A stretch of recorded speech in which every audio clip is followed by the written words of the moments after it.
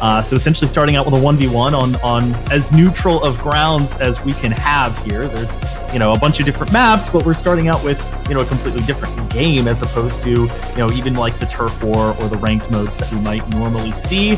And the teams, you know, they this is sort of their chance to designate a captain, as it were, to sort of pick who they want to represent them in the form of this table turf game, and then have that set the stage with our later modes. And there will be elements of sort of counter picking involved alongside the audience interaction and voting that we're going to see. So this is a nice way to start out, where we get to play some table turf, have, you know, a winner decided almost in a turbo chess style format here, as you mentioned, just the 10 seconds per turn.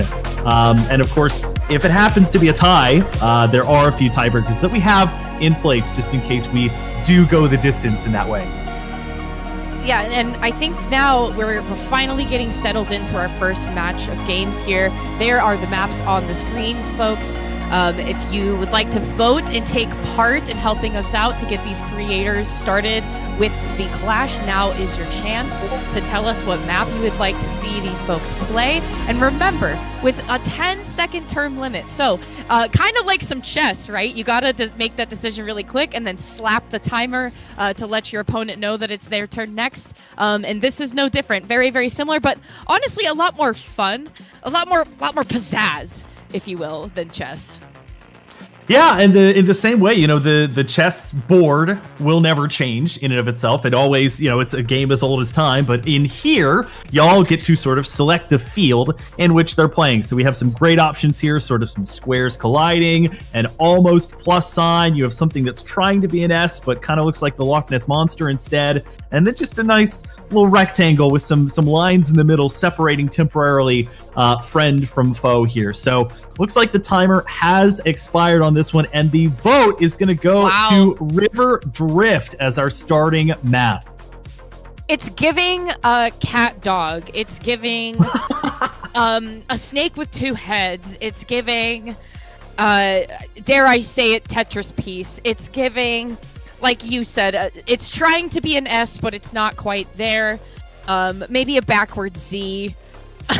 Well, however you want to look at it, River Drift is going to be the choice, which I think it's silly that we had a tie for Double Gemini and Over the Line, but just not quite making it over to the peak as River Drift did. So, you know, this one is actually really unique to me because I don't feel like there's a lot of bigger card pieces that can fit on this map.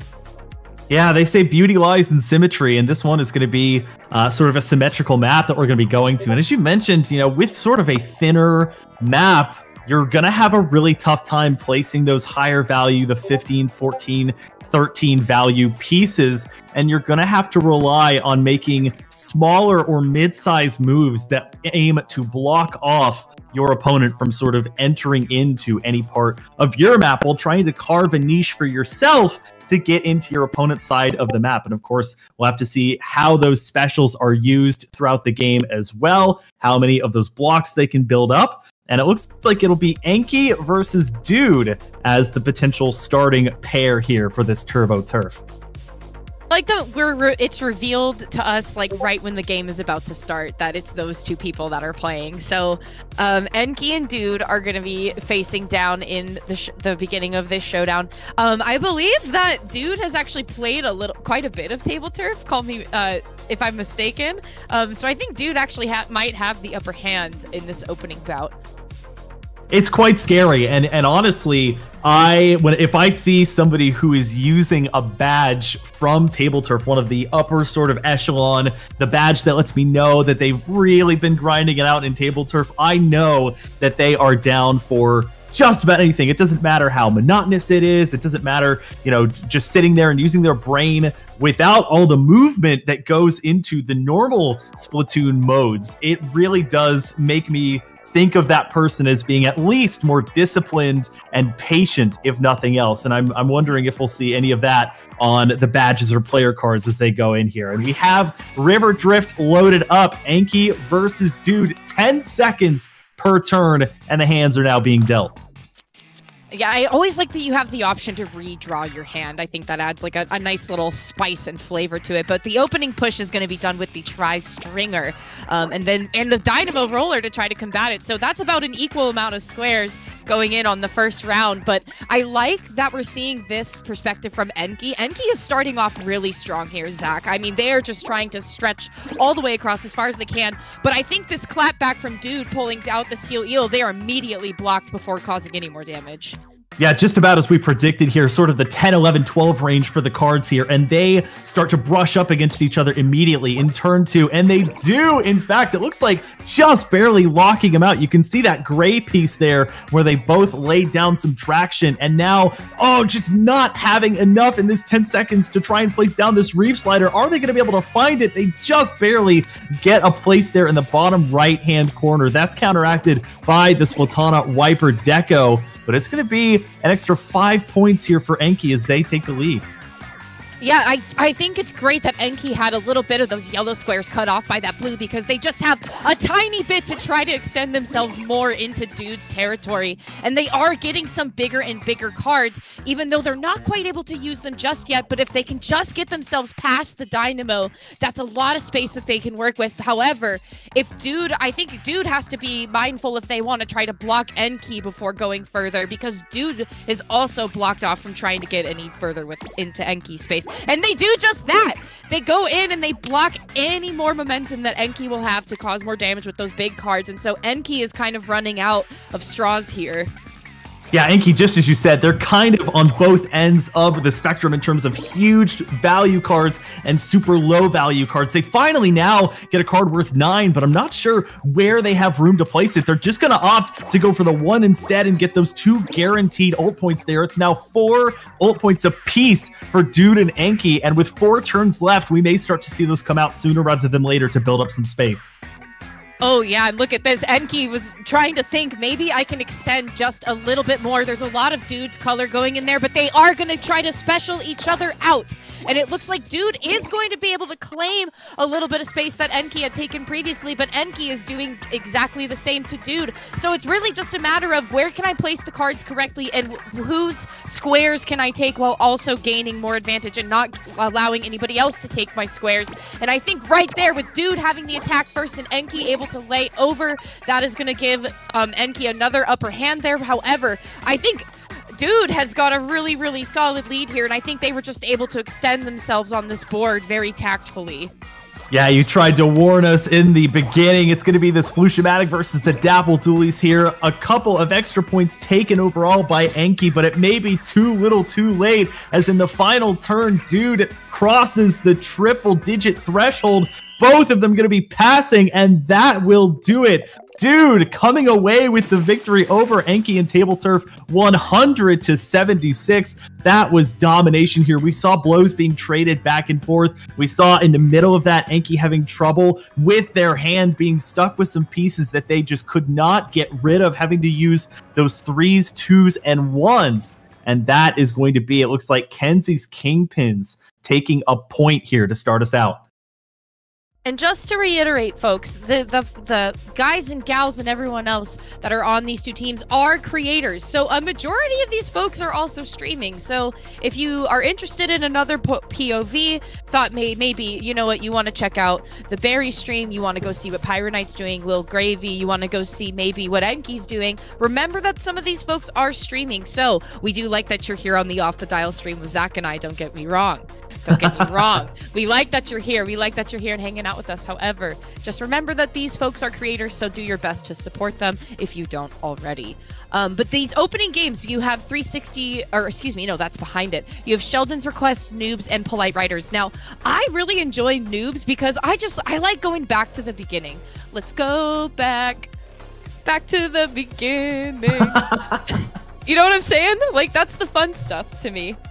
Yeah, and you know, there's folks who have been talking about, oh, Splatoon 3 starting to near the end of its life cycle. You know, after a while, we're not going to be getting any updates anymore. Why not take yourself back to where the first day you either downloaded the game for the first time or unboxed it, the physical version yourself, and you had to start out with that Splattershot Junior. You had to start out with that beginning gear. And you started, of course, before you unlock the rank modes, with Turf War. So this is going to be, if that one is chosen, so interesting to see. You know, we also have Sheldon's Requests up there, which is going to include a ranked mode, but will encompass, you know, a certain specific weapon that at least one member of each team is going to have to bring. So as far as audience participation there, a little bit of mandating in that front to sort of help teams have to play one style or one weapon over another. And then Polite Riders to round us out, another ranked mode based one, this time on tower control. And if you're going to hit a checkpoint in that mode, you are obliged and in fact mandated to jump back to your spawn if you are not there already or you were already splatted. So that one's great. It gives, you know, a mode that has some pauses built in, even more pause if you sort of make that progress as far as clearing through a checkpoint. So 3 fantastic options. I'm looking forward to seeing how, as we start to up that chaos level, these two teams shape out as we finally see them on the actual Splatoon battlefield. Yeah, and remember, since Kenzie's Kingpins won that first table turf game, I believe the counter pick is over to Takara's Tacticians. And so Takara's Tacticians are going with Polite Riders. So as you said, Zach, all players must jump back to the spawn when their team clears a checkpoint. These are the 4 maps that you get to pick from. The name of the game is Tower Control. And so we need your participation and your help to figure out where we are going to go and play this game. And personally, Zach, if you had to vacation at any one of these places, and don't pick the resort just because I said vacation, okay? Like, come on, be original here. Where would you go? Where would you want to explore? Okay, well, you know, I do like cities, but Flounder Heights really does feel like just where you would live. It just looks like, you know, apartment complexes, kind of your day-to-day. Ship-Shape Cargo Co., it looks a little dreary, a little depressing, almost oil rig-esque. I'm not sure I would survive. And I'm a little intimidated, to be honest, of picking resorts, so I'll stray away from that one, which leaves me with Umami Ruins. So if I had to go visit, you know, I've never been to Egypt or any, you know, sort of ruinous sites or anything like that. So I feel like it would be a great new experience. The weather looks nice, got some nice blue skies there. So if we're going off of that aim purely, vacation-based, we'll take Umami Ruins, but nobody shares my opinion, at least for vacationing. It looks like for this round, we have 6 out of 8 votes going to Mahi-Mahi Resort, which is where Polite Riders will take place this time around. Sheep. All of you sheep going to Mahi-Mahi Resort. That's fine. We'll go on vacation there. It looks like a fun old time down in the water park. I would hang out at this water park, although I don't think it would be very great for any children under the age of 12, just considering the different gaps and leaps and bounds you would have to do just to get from platform to platform. Unless you had it where the stage is as it is at the second half of games, where you have a floor appear seemingly out of nowhere from the depths and everything is filled out. So, I mean, I guess it just depends on your comfort level. With Mahi, though, these different tower checkpoints are very, very open, not very well defended, I guess. It's kind of hard to be a tower rider out at Mahi, so I think this is a really interesting choice, considering once you clear that checkpoint, you do have to leave. However, trying to fight and stay on the checkpoint is a whole different story. Yeah, it's a perilous battlefield. I mean, you're in sort of tight cubbies and situations a lot of the time. You know, you're constantly trying, or at least if you're me, trying not to fall into the water, which is a very tricky feat if depending on what weapon especially you're playing. But this one, speaking of weapons, there's no sort of restrictions to my knowledge on what weapons you can bring or anything, and so teams can feel pretty confident in weapons that they either enjoy or that they particularly like to bring in tower control. And as speaking of creators, you know, one of our creators, Chara, did a poll recently, just several days ago, it looks like on the 18th, for all of the ranked modes, and for the 4 options that we had, I think the only one that actually got any votes was Ship-Shape Cargo Co. So I was thinking maybe that one would get picked as a result, but we are instead going to go to Mahi-Mahi Resort. Maybe all that vacation talk led us in the way of a resort over all the other options. Yeah. I mean, if you want to go and have a seat by the pool and dip your feet in, I guess this is where you want to be. But nevertheless, that's not what the creators are going to be doing here. But they are going to pick some really fun things. Wowie zowie. Look at this board, Zach. I mean, yeah, a Clash Blaster Neo is not something that I had on my bingo board. You can see all mains of Ink Saver main for that weapon in particular. We've also got things like a 96 Cal Deco already one down, as it looks like the Range Blaster will fall here, and already turf starting to be carved out as we get started in this game. Yeah, and already you can see that Kenzie's Kingpins are going to make that first, or excuse me, no, that's Takara's Tacticians. These guys, they pick these names sometimes and they expect us to say them right. Takara's Tacticians are going to be the first ones to get points on the board. We're about 30 seconds in with 2 members down on Kenzie's Kingpins currently. You can see 9 doing a great job holding on to this tower, trying to find some footwork here and getting forward. There's a lot of orange on the board, so this is a really good position for the Tacticians to be in. You can see Vasco's going to opt to go ahead and jump out and go back to where 9 is at in the spawning area there. But a lot of fights are trying to be taken by Chara, too. Chara seems to find themselves in a 2 versus 1 situation, but I think that's because Barry especially knows that they don't want them getting too close to that tower because it can be very dangerous for them to get comfortable. Yeah, so we just saw both first checkpoints get crossed, right? And in both situations, either half or the majority of the team were not really on the tower or were deceased at that point. Only 1 or 2 people jumped back to spawn after making it to that checkpoint. So basically, each team only did that. So now we're finally seeing some progress being made here as Chara pushing forward with the Range Blaster, trying to make some room. It's going to be Enki, the designated tower rider, as Chara has to back off. Now the Crab Tank, as Chara tries to take it down, and they will be forced to bunker up. Pyrentai going to be throwing out the Booyah Bomb as well, just straight into the middle of the map, and it will be just past the halfway mark here before our blue team gets back on the tower and makes their way back to mid.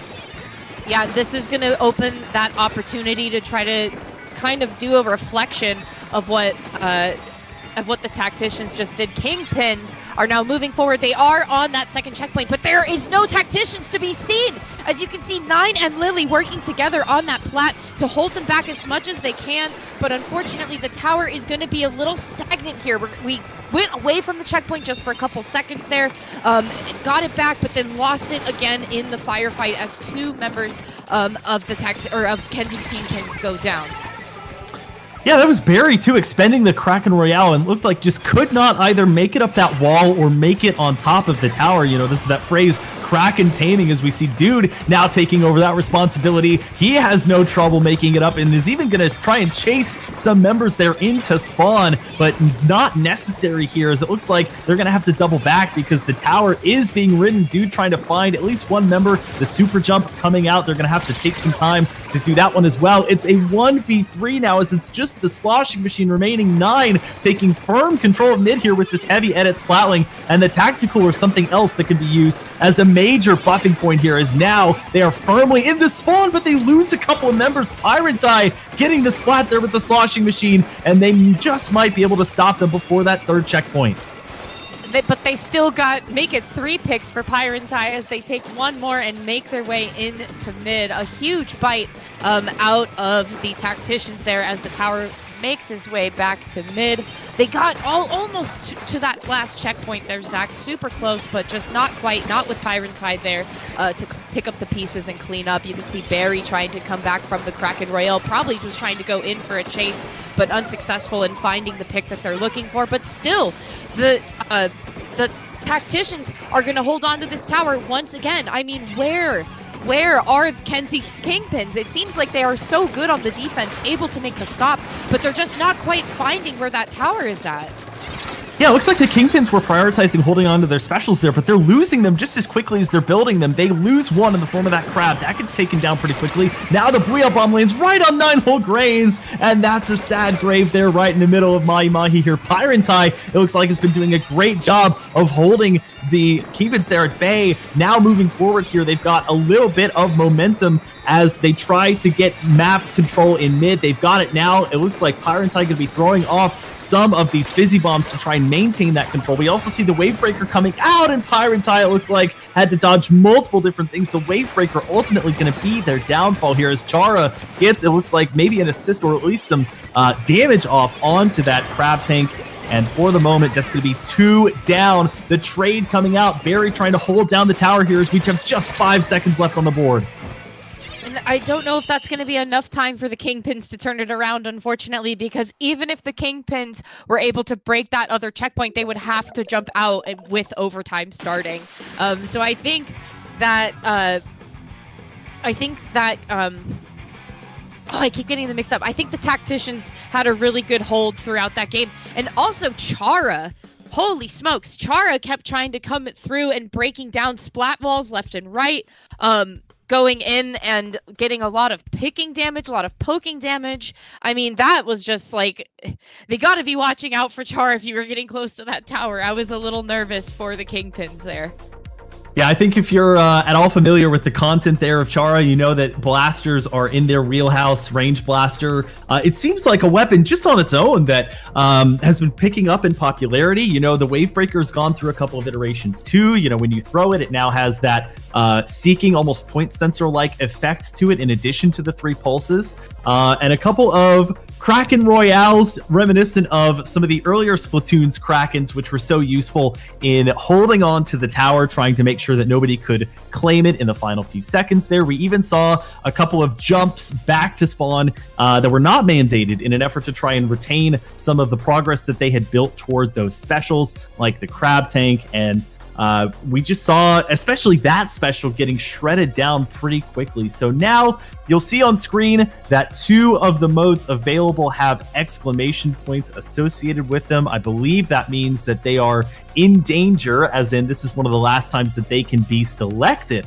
So we now maintain Sheldon's Request and Noobs, but Saf, we add Bathtime to the mix as a potential counterpick.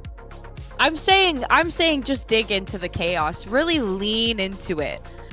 So I would be open for Bathtime, and I know for sure the Berry would be very, very pleased to have Bathtime just because they are a blobber extraordinaire. So this would be a very, very fun game mode for them. I'm not sure about the folks over yonder on Takara's Tacticians. Not sure how they feel about Bathtime. However, I do think an ace in the hole for Kenzie's Kingpins would be Berry there. On Noobs, however, though, I think Lily would have a fun time with Noobs as they were using the Splash-O-Matic earlier. Not quite the same, obviously a lot more accuracy, but still like reminiscent of the fire rate. So maybe a little similar. But I would really like to know, just considering that these creators really do have their flavors and tastes that they prefer, I'm wondering why Sheldon's Request wasn't brought on quite, or like wasn't either brought on first, or like even if that one is not picked, I would be curious as to why, because I think these folks know how they could like cripple one of the other people, if that makes sense. Yeah, it seems like as the chaos levels go up, the more pigeonholed you become, either on the basis of the game itself or on the basis of what chat votes for, as far as if there is a weapon or something else associated, maybe a brand, for example, within the game that you have to adhere to. So in these earlier chaos levels, you have to, use what limitations you can effectively. Now, Bathtime, I think, is rated chaos level 2. So you really are getting into, okay, now you can only use either the blob or the blob deco. Sheldon's Request, you have one member of your team that's locked to whatever the pick is, but still the majority of your team gets to sort of go with what they're comfortable with, what they think is going to be a prevalent option. And of course with Noobs, everybody is on an even playing field. Exactly. Same gear, same weapon. They're all starting out essentially as even as they potentially could be with that Noobs game mode. So it's about, do you want to start with the same weapon for everybody, basically, or do you want to give the other team, but also yourself, that freedom to select the majority of your weapons with something like Sheldon's Request? And I think it looked like there was maybe a little bit of discussion happening offline here while we're trying to figure out the game, but Bathtime is going to be the choice, and I'm telling you, Zach, I'm telling you right now, I think this is going to be a really fun one for the Kingpins because they have such a very, very talented blob player on their side. Curious to see which map that they want to pick, though. I mean, where are all the walls? Where are all my walls at? Well, you're probably not going to find them on something like Wahoo or potentially even Scorched. Manta has a pretty open middle arena, but also some pretty tight corridors, hallways, etc. that you could play off of. In Museum, it really depends where all the action is. If you're playing near those spinners, if you're playing sort of up on somebody's plat, I think there's more options for walls too. Maybe the most on Museum, if not Mantis. So those middle two maps are probably going to provide you with the most geometry, I guess is one way to put it. But, things like Wahoo, there's sort of those ramps going downward that curve that could be sort of fun to use, or you could take high ground in that regard. So I'm really interested to see what gets picked here, and I can definitely imagine that Barry did a fair bit of the lobbying to make this one the counter pick here. I would 100% agree with you there. I think Wahoo World is going to be the pick, though, based on what the chat is saying. There is extra votes, too, for Wahoo World, which, folks, remember, if you do have channel points, you can use your channel points to throw in an extra vote. And so, Wahoo World, we're going ahead. Grab your rubber duckies, your loofahs, whatever toys and fun things you like to bring and scrub up in the bath. We're going ahead and taking a bath down at Wahoo World. Yeah, contrary to the picture here, we will not be making a secondary return to Mahi-Mahi here. That would just be too many bubbles, too many suds contaminating the resort waters of Mahi-Mahi. Instead, the just about large, if not larger, Wahoo World, which will be very interesting to see. It does paint decently well, I feel like, at least in that straight line. You can do, again, sort of some swervature with your controller if you want to sort of paint a wider spread here. But it is going to be just that one zone map. It's going to be concentrated in that sort of large circular area. So, there are walls sort of surrounding the area where the zone is. That could be interesting if somebody is trying to entry through one of those uninkable pathways. That could be a great opportunity to sort of catch them before they can get there. Or we may just see a more ranged battle here. And in looking at the kits of the two weapons, you can go with Sprinkler and Inkstorm on the Blob Blobber. Seems really good for Splat zones to sort of have that double passive inking ability. And if you wanted to go with the Deco, that's going to provide your team with the option to spot out some enemy players with that angle shooter. And then, we saw it already with Tower Control, Kraken Royale. If they wanted to take a more offensive approach and sort of deter folks from getting close to the Splat zone, that's one method that they could take. Okay, so I'm thinking for the folks that like to be up close and personal, we'll want to go Blob Deco. We want to use that marker. Marker really reminds me of my Modern Warfare 2 days where we would do throwing knives. I don't know why. They correlate to me, and I will not explain my reasoning because I don't think that I can. But looking at the screen, look at that. Okay, 3 Blob Decos. So 3 Blob Decos for Kenzie's Kingpins. So we're going hyper aggressive with Barry, I bet, acting as our backline blob. However, on the reverse side for the Tacticians, you have 3 vanilla Blobblers and 1 Deco. So you have a lot of Inkstorm, a lot of Sprinkler, and very little Kraken. So it seems like defense versus offense to me, Zach. Yeah, I think the Kingpins, as you mentioned, are sort of relying on the expert here, and they're saying, okay, we'll just push forward and leave you to do all of the inking as you know how to pilot this weapon effectively. I know players, though, like 9, they use other bucket-type weapons. They use the sloshing machine, for example, so this is not entirely unfamiliar with them, but this is something that you would have to worry about, too. You do have to clear away from the zone in case you're being chased, like 9 was there by that Kraken Royale, and it seems like if they don't go down, they could just layer them back and forth, but they are already going to lose one, and this zone is already halfway through. Yeah, look at Barry trying to just jump around a little bit and get away. There's so many bubbles coming from the side of the Tacticians. It seems like the Kingpins are having trouble finding their footing. They don't want to be caught off guard here. You can see Dude popping that Kraken Royal, finding 1 pick, looking in for the second. Also just trying to contest the zone here. They take it out of control, but obviously with the Kraken, it's not quite enough ink to really get it covered there. But with Barry able to get back in and follow up, finally, Kenzie's Kingpins are on the board. Yeah, it was essentially a 2v1 there for the Kingpins. Was wondering if somehow the Tacticians would be able to clutch out, but they receive a hefty penalty. However, storming back now, it looks like, are the Tacticians as they quickly regain control of the zone, only giving up 20 points, and now it's a Kraken v Kraken battle here. You do have to be careful as you do have a bit of vulnerability just like that right when you come out of your special, and Chara's lasting just a bit longer gives them the chance to survive and win out that Kraken duel. Yeah, I like a proper Kraken showdown of whose special is going to run out first, so that was unfortunate for Lily there, but a huge win if you're Chara. Eating away at this penalty, might I add. I mean, I think the amount of ink storms that we have is so huge because the amount of poke and chip that the Tacticians have to work with is so immense that I think the Krakens just need to act a little bit quicker to try to prevent any more special building. But it's hard to balance the objective when you really need to be taking your fights. And now with only single digits left for the Tacticians to try to take this win, the Kingpins need to just cover this zone as much as they can. As you can see, Pyrentai flying in with the Kraken and then Chara flying out with a Kraken of their own. The Ink Storm coming across to just get a little more paint on there. I mean, it's been neutral now for at least 10 seconds here.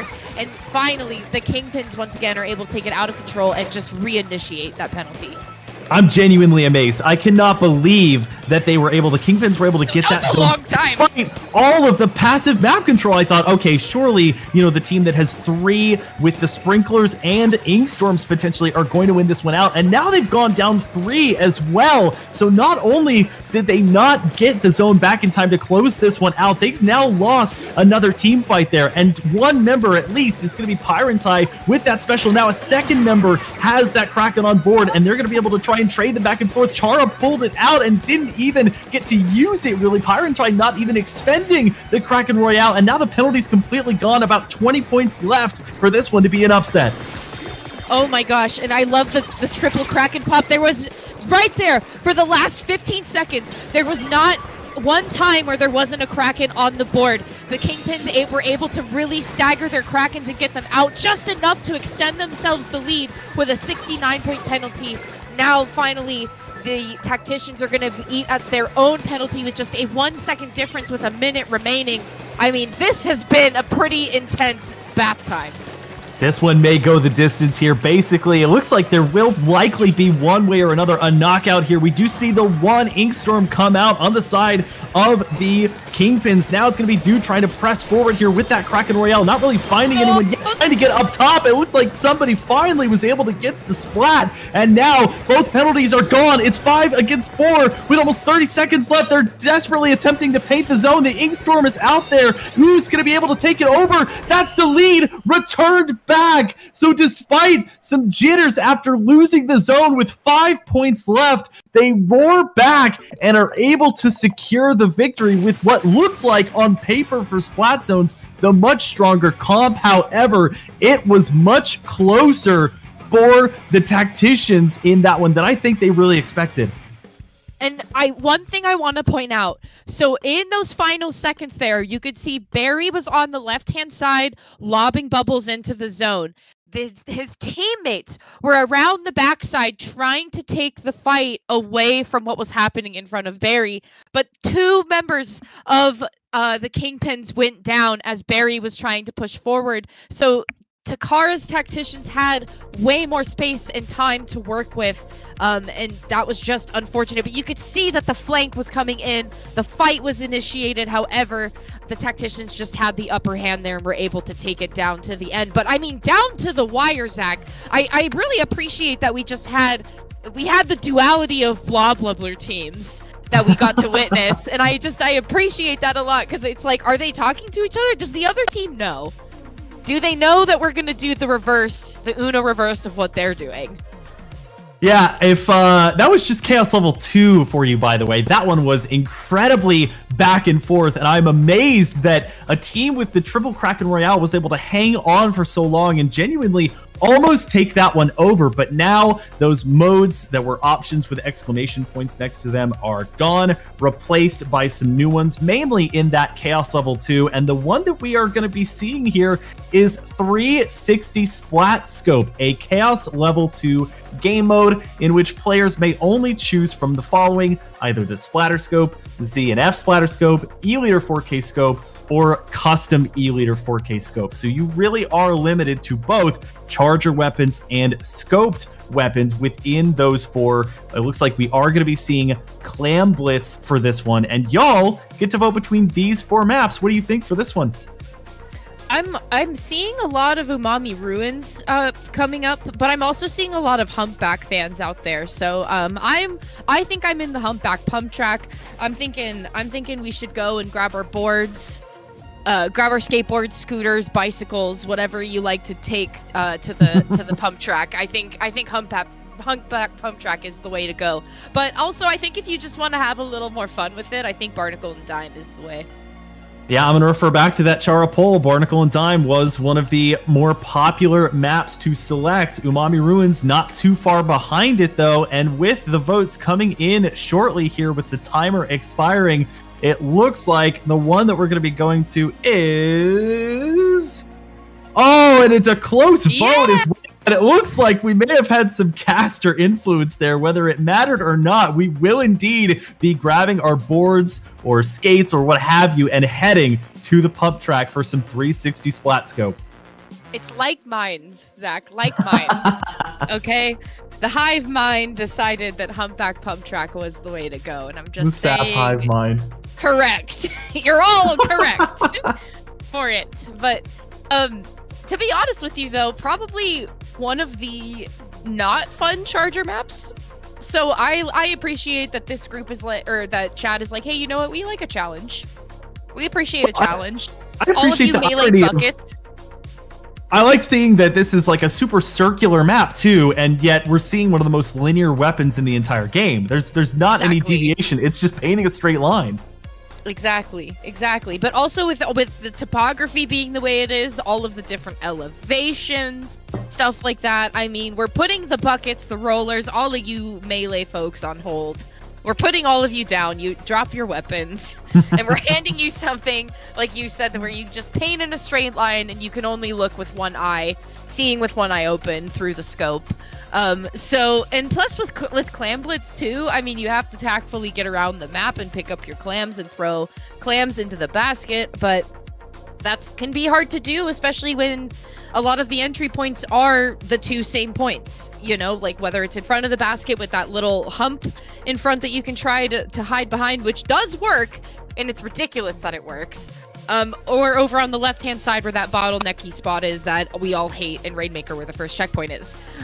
So, I mean, you kind of have limited options to work with here, and especially if you have a scope beelining for you from that far away, you got to be really cautious. And however, you also have really skilled charger players in this game as well, so...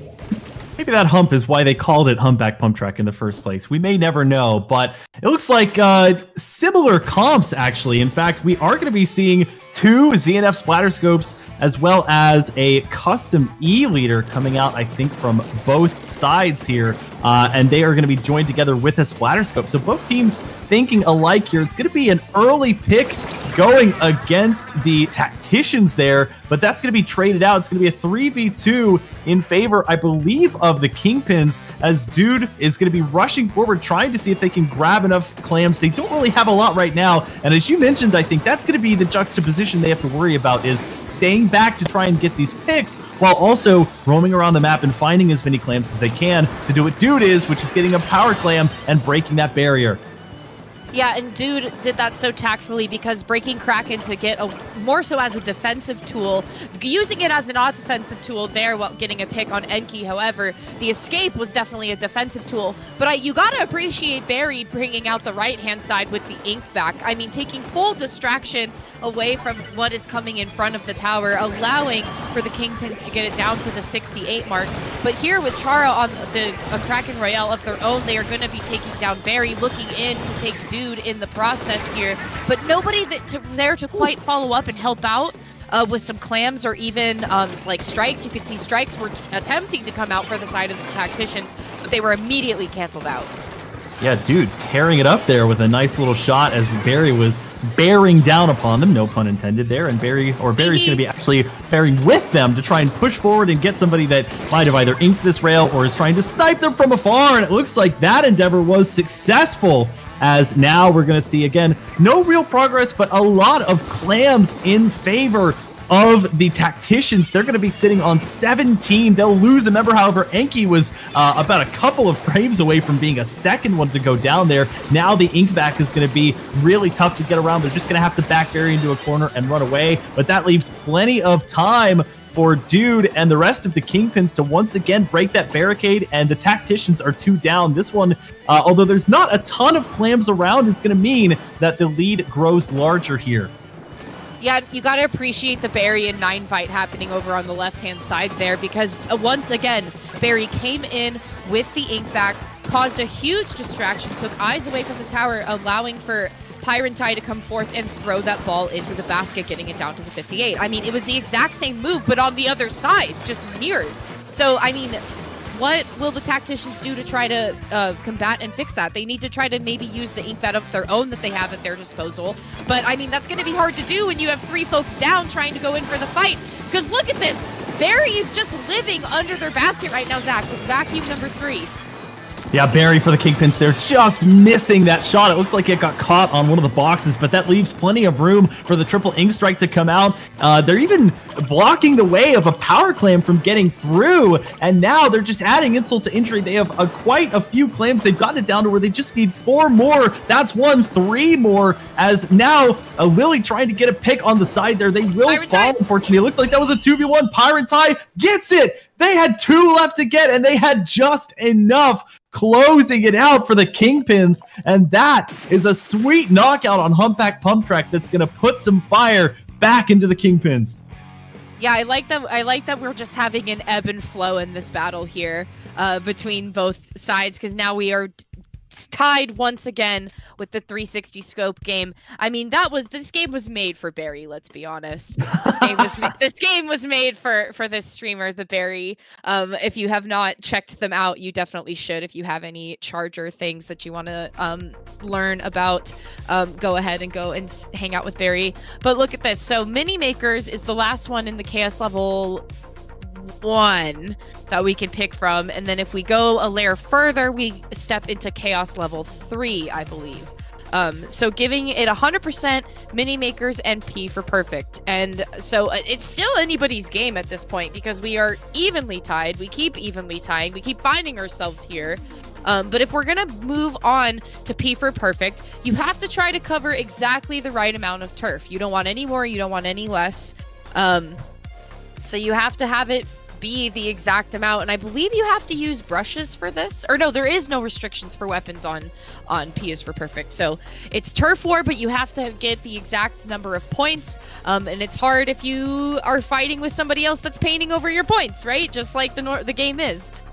Giving it 100%, both teams take an attempt to try and cover as close to 100% of the map as they can in the 3-minute time limit, and I believe that means that they are not fighting each other, Zach. This is just one team gives it their all, tries to get as close to 100% as possible, so I'd imagine once you get into that spawning area, you're just hucking bombs, throwing tri-strikes, just trying to get some specials up into those uninkable areas that you can't really reach.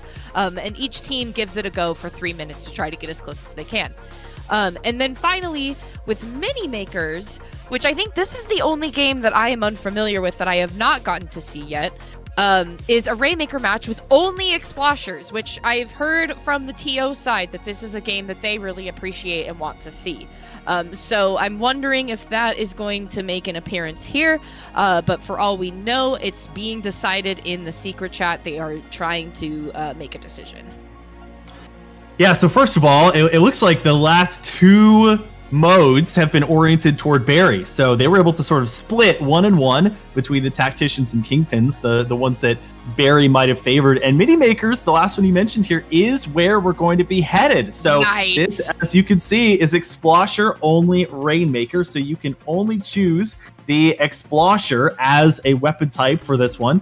And we're going to be going to Rainmaker on one of these 4 maps. Now, we have already been to Mahi-Mahi Resort, but we could go back there again. There's some nice standing points, some high ground that you could use to try and deter Rainmakers from getting through.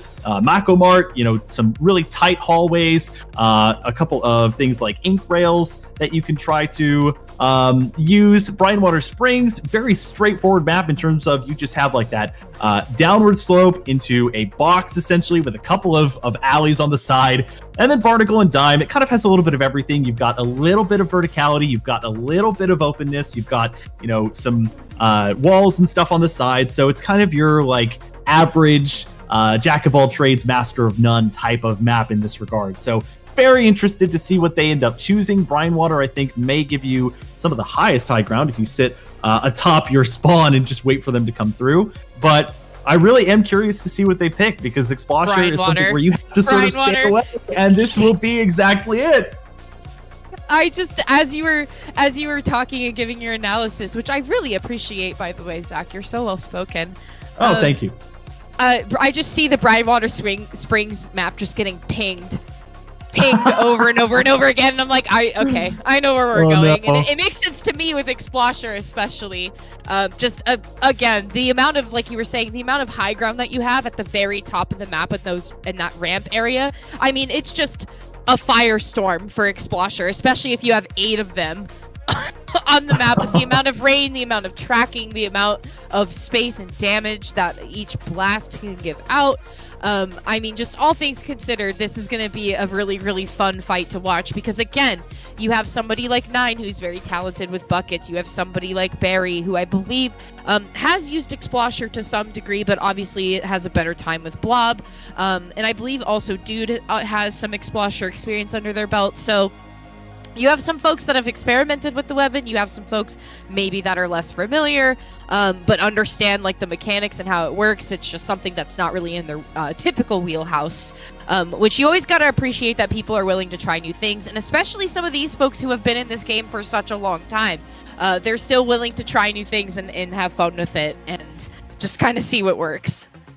Yeah, and you mentioned something along the lines of it's essentially a firing line once you get far enough into that ramp, because there's really only one way to go, and you can see them, they can see you. It's just, you know, one team has the sort of downward angle, the pushing team has sort of that upward hill type angle. It's almost like Sisyphus trying to roll the rock up the mountain. It's going to be tough for both teams, which, you know, and I was thinking like, oh, I'm a little bit surprised that they didn't go for P for perfect. A, because I love the picture that they used for where they painted a P, but B, because for audience participation, that's one where you're not just picking a map, you're picking as well that the points, the amount of points that they have to try and attain. But since this is counter picking by the teams, you know, they really want to try and highlight their strengths, as you mentioned, multiple folks with potential experience in using the slosher as we go here to Mini Maker. And yeah, we're only continuing to climb that sort of chaos meter, as it were. I think, like you mentioned, this was the only one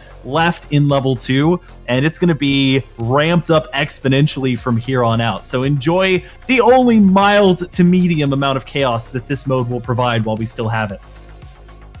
Yeah, and I forgot too that there is multiple Exploshers now. I forgot with the most recent update, we don't just have one Explosher, we have multiple. There's 2. And I'm going to say it now, I haven't paid close enough attention to remember what the new one has as its kit, but I do know that we at least have Point Sensor and Rain for the other ones. Okay, so it's Splash Wall, it's Ink Wall and Splashdown. So that's, okay, that's fun. That's interesting. I was going to say, you're going to have 5 chances now to learn what the custom Explosher does. And we see Nine is going to be one of the ones piloting it. Neither team really expending a splash wall at the start of it. You can see they're really prioritizing just getting paint. The splash wall takes up a large amount of your ink consumption, and the Explosher is already a pretty hungry weapon, as it were. So Nine and the rest of the Tacticians here trying to find the right angle to approach from. Neither team has lost anyone, but maybe Nine looking for an opportunity to use that triple splashdown, and it's going to be their team, the Tacticians, pushing forward. They're going to lose it just as quickly. Lily playing just behind the pedestal for that defense, but it's going to be, I think, the Tacticians still being able to pop that Rainmaker shield. 3 down, and that's going to be the first checkpoint gathered here for the Tacticians. Wow, that was looking really, really dicey for the Kingpins. I appreciate Lily staying alive for so long and just trying to hold it down, but not quite having enough space to work with there. And look at that! Enki plowing through the splash wall, utilizing the amount of ink that came out of that last shot, I believe from 9, getting it down to the 30 mark. That was huge. Dude coming in with the triple splashdown, opening up the Rainmaker, but taking a pick at the same time. So finally the Kingpins are back into mid, looking to make a checkpoint pot of their own and clear a little bit of space around this first checkpoint, which you definitely want to do, but also be cautious and wary of, especially with all of these triple splashdowns. However, if you are the Kingpins and you find yourself in a wipeout situation such as this, you got to be really careful, because this is the Sisyphus situation that we were talking about, Zach. Yeah, Chara trying to play that defense there. It's been so momentum heavy in terms of just the swinging pendulum back and forth, where we saw that big push by the Tacticians and then the Kingpins forcing a wipeout. Chara trying to get at least one there, as we saw one marked. The triple splashdown going to be more about survivability, I think, than even trying to take someone with them. Both teams losing a member as Pyrentai and Barry, who's been sort of that supporting player, inking in the last game mode that we saw, and now being one of the main Rainmaker carriers for the Kingpins in this one. They're being patient until that moment where Lily is able to push it almost to the point they needed to, 5 points away from getting a lead. It's now a 2v2, but the Tacticians are going to be a lot closer unless the Kingpins can jump in. So for now, this one is going to maintain the lead for the Tacticians, and they're going to be the ones to pop that Rainmaker and try and get it away from that slope. Yeah, and you gotta appreciate the fight that Dude was having kind of moments earlier there, just on the top ramp, taking a 2 versus 1 fight. But still, once again, I think the Kingpins have just done a wonderful job at this distractionary game, with Barry with that vacuum multiple times, and now you have Dude trying to be a distraction as well. Barely taking the lead down to the 21 mark. I couldn't even see what happened there. There's so much stuff flying around on the screen, but just enough ink for the Kingpins to push it forward just that little tiny bit. So about 1 minute and a bunch of change remaining here, just below 2 minutes, and you have the Tacticians going to have to try to make a pretty hefty follow-up here, because even those 9 points, that is still a mountain to climb. Yeah, time is not their enemy yet, and I love this play to sort of let the Rainmaker reset back into mid. I feel like it would be very, very difficult to get it off of this slope as soon as they see that the Rainmaker has been picked up. It's going to go this time in the way of the Kingpins in terms of them popping that Rainmaker shield, and the Tacticians go 2 down as a result. It's going to be Pyrentai, who's been a great player in this matchup so far. That's effectively a 3 down against the Tacticians. The last one going to be using the triple splashdown to try and stay alive, and with this lead, they're not even bothering to move the Rainmaker. Pyrentai trying to win the 1v1, but loses it to Chara, and now Chara's going to take that opportunity to move forward with the Rainmaker. They have the freedom. They're trying to make it all the way up to that last checkpoint. Can they at least get the lead? Yes, they do. Just barely. It won't be a knockout, but Chara almost single-handedly, after winning that 1v1, gets the lead at 19. Yeah. What a play. The opportunity and they took it, but the call out was made, Zach. You can tell from the Kingpins that that call out that Chara had free real estate was made, because they tried to react as best as they could. Lily's respawned so fast, probably beyond the scope of what the game would have actually allowed. They respond so fast, and now the Kingpins are trying to make a response of their own here. They're almost to the starting point of that ramp. They're looking to try to get some space. 9 launching that triple splashdown, finding a pick. Only the Rainmaker and 2 Explosives remaining. You gotta try to get some space there for Barry to push forward. But with the Inkstorm pigeonholing them over to this left-hand corner, they are all bunched up here. The overtime counter will start. However, Barry does not have much time to use here to push forward. Yeah, the triple splashdown, not 1, but 2 are going to be going out, and it's not even the triple splashdown that gets them. It's an errant shot from one of those Explosives, and that's where a comp with so many custom Explosives is really tough to fight. You have your one regular Explosive throwing a point sensor while the Inkstorm is coming down the other side of that slope, and then your custom Explosives throw down a literal barricade of splash walls to prevent literally any movement, especially with a member disadvantage, and that is an easy win at the end of things for the Takara's Tacticians, using their kits really well. And Saft, if you didn't know about the custom Explosive beforehand, I'd wager a guess that you know about it right now. I do. I sure do. I feel a lot better about that. I mean, I mean, just wild, right? Because I didn't even think about it until seeing it on the screen, but the triple splashdown, it comes down, and you can see that Barry was really being good about their spatial awareness of trying to push forward. But then as soon as the triple splashdown came down, like you said, you had a rogue shot from the other explosion, like, get lobbed over it, and then just get that little bit more. Taking Barry down ultimately at the end there. So it's funny how the triple splashdown can actually be utilized as like a space extender, because I'm sure that the person, whoever was lobbing those shots at the end, probably pushed themselves a little bit more forward to just extend the amount of ink that they were taking. Yeah, maybe reminiscent of the original Splashdown, which a lot of folks would try to use as a panic button. It did not have the most armor in the world, so sometimes you would see somebody midair getting sniped or blaster directed and taken out. But that triple Splashdown, now that you have a couple of extended sort of clones or shadows that are also doing that Splashdown, it creates such a larger area of effect. And man, that kit for this particular map, where you can just create that line of splash walls that you have to use a lot of ink to try and break, is really tough in an overtime situation. But now we go on to what looks like maybe our last opportunity to see a level 3 chaos game mode. We still have P for perfect, so again, that one is trying to teams taking turns trying to paint the map 100%, or to the mode rather, or to the amount of points that chat suggests for them to get. And so those are essentially each team 2v2ing themselves and trying to collaborate to paint the map to that specified level, giving it 100%, of course, trying to paint the map to 100%. And then Yeet is going to be the new one coming in. So Yeet is going to be based on, I believe, clamplets. And that is going to mean that the one team is going to be trying to get the number of clams used down to 0 as quickly as they can. And the enemy team, while they are not allowed to splat the team that is scoring, they can impede them with the full effects of their kit. So they can use things like their special if they want to, they can use their sub and their main weapon. But if they splat even one time a member of the team that's trying to get that score to 0, they have to basically stay at spawn and not play for the rest of the game. But we are going to be going to giving it 100% and Saf some interesting maps that we've not yet seen on stream yet as our 4 options. Yeah, everything on stream at this moment is something that we have not seen yet. And you know what? I like these picks for this game, because there is quite a few, I feel like, uninkable surfaces here that you have to think about with your choices.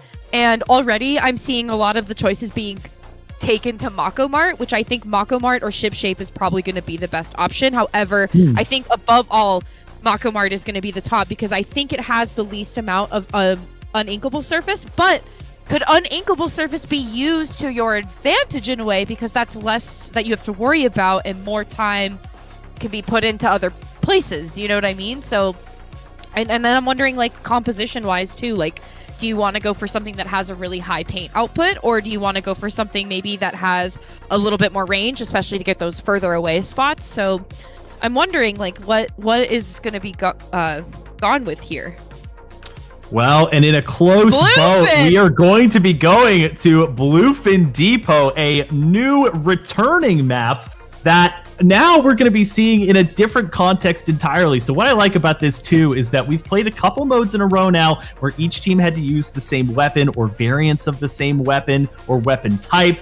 Now you basically have the entire repertoire at your disposal, with in the back of your mind the thought that while there technically will be an enemy team, it's your team. You do not want to be splatting them. You want to still collaborate to make sure that you're calling out, hey, we're going to be painting over here. Y'all go paint over there. Don't waste time over here. Make sure that we're getting every nook and cranny. And also that you're using weapons, specials, all of that stuff that is purely revolving around paint. You don't necessarily need all the range. You don't need the raw slaying power. You just need to get as much of this map as you possibly can. You have one try at it, and both teams' percentages will be totaled. Whichever team overall has the higher total percentage is going to come away with a point in this one. And again, game 9 is the one that matters as far as deciding a winner ultimately. For now, each team just gathering as many points as they can so that they can hurt or help themselves and hurt the enemy team later on when they're preparing for that last and final battle. Yeah, I appreciate that the points, it seems like the points don't matter, but they do matter at the end. They matter at the end because that's where you can, like you said, you can help or hinder yourself or the other team. And having that amount of points, or like the most amount of points, is going to help you with those handicaps that you may or may not get. However, I do think that the last game, I believe, is just an all-out fight. So it'll also be fun in the regard of like trying to hinder very, very good players from doing things that we don't want them to do. But it's like, can raw skill overcome all the handicap?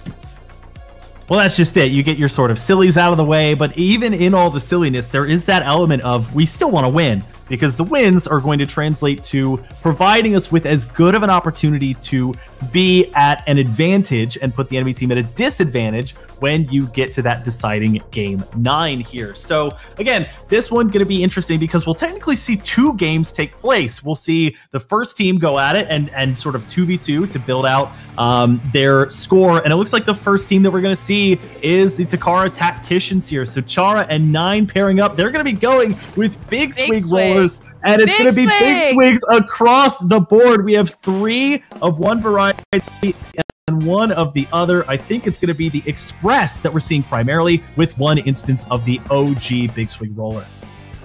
Yeah, and I like this decision here because, I mean, Big Swig can run really fast. It covers a lot of ground. I mean, look at how 9 is doing this. Look at these guys. They look like a printer. This is what the inside of a printer looks like when it's calibrating. And the page comes out and all the cartridges are trying to get in line. This is exactly what it looks like. And I'd imagine that Alpha Team, which is the Kingpins, Kenzie's Kingpins, I'd imagine they're going to have a very similar tactic with this.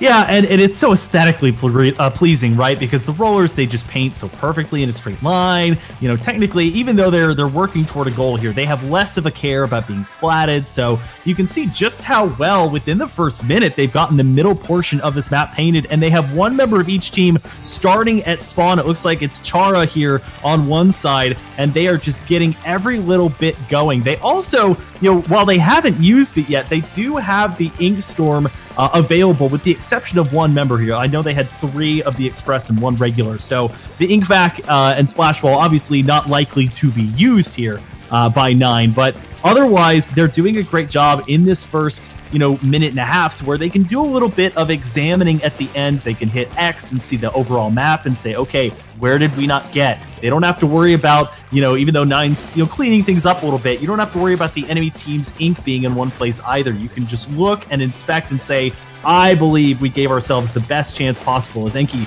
nearly falls off the map there, to get to 100% inked. Yeah, and I want to go back to what you said about the Ink Storm. I'm wondering, like, what the Ink Storm is for. Because, yeah, like, look up in the corner there. Like, there is some orange paint over there, but then do you want, like, a little bit of blue paint on the other side, too? Because you want it to you want both sides to get to, like, roughly 50. But it seems like with how they have it, this is about roughly 50. Because they took even halves of their own spawns and like repainted them. But like, look at what Vasco's doing here. Vasco's also painting in the corner there. So it's like, I'm confused as to what Vasco's thinking here in terms of points.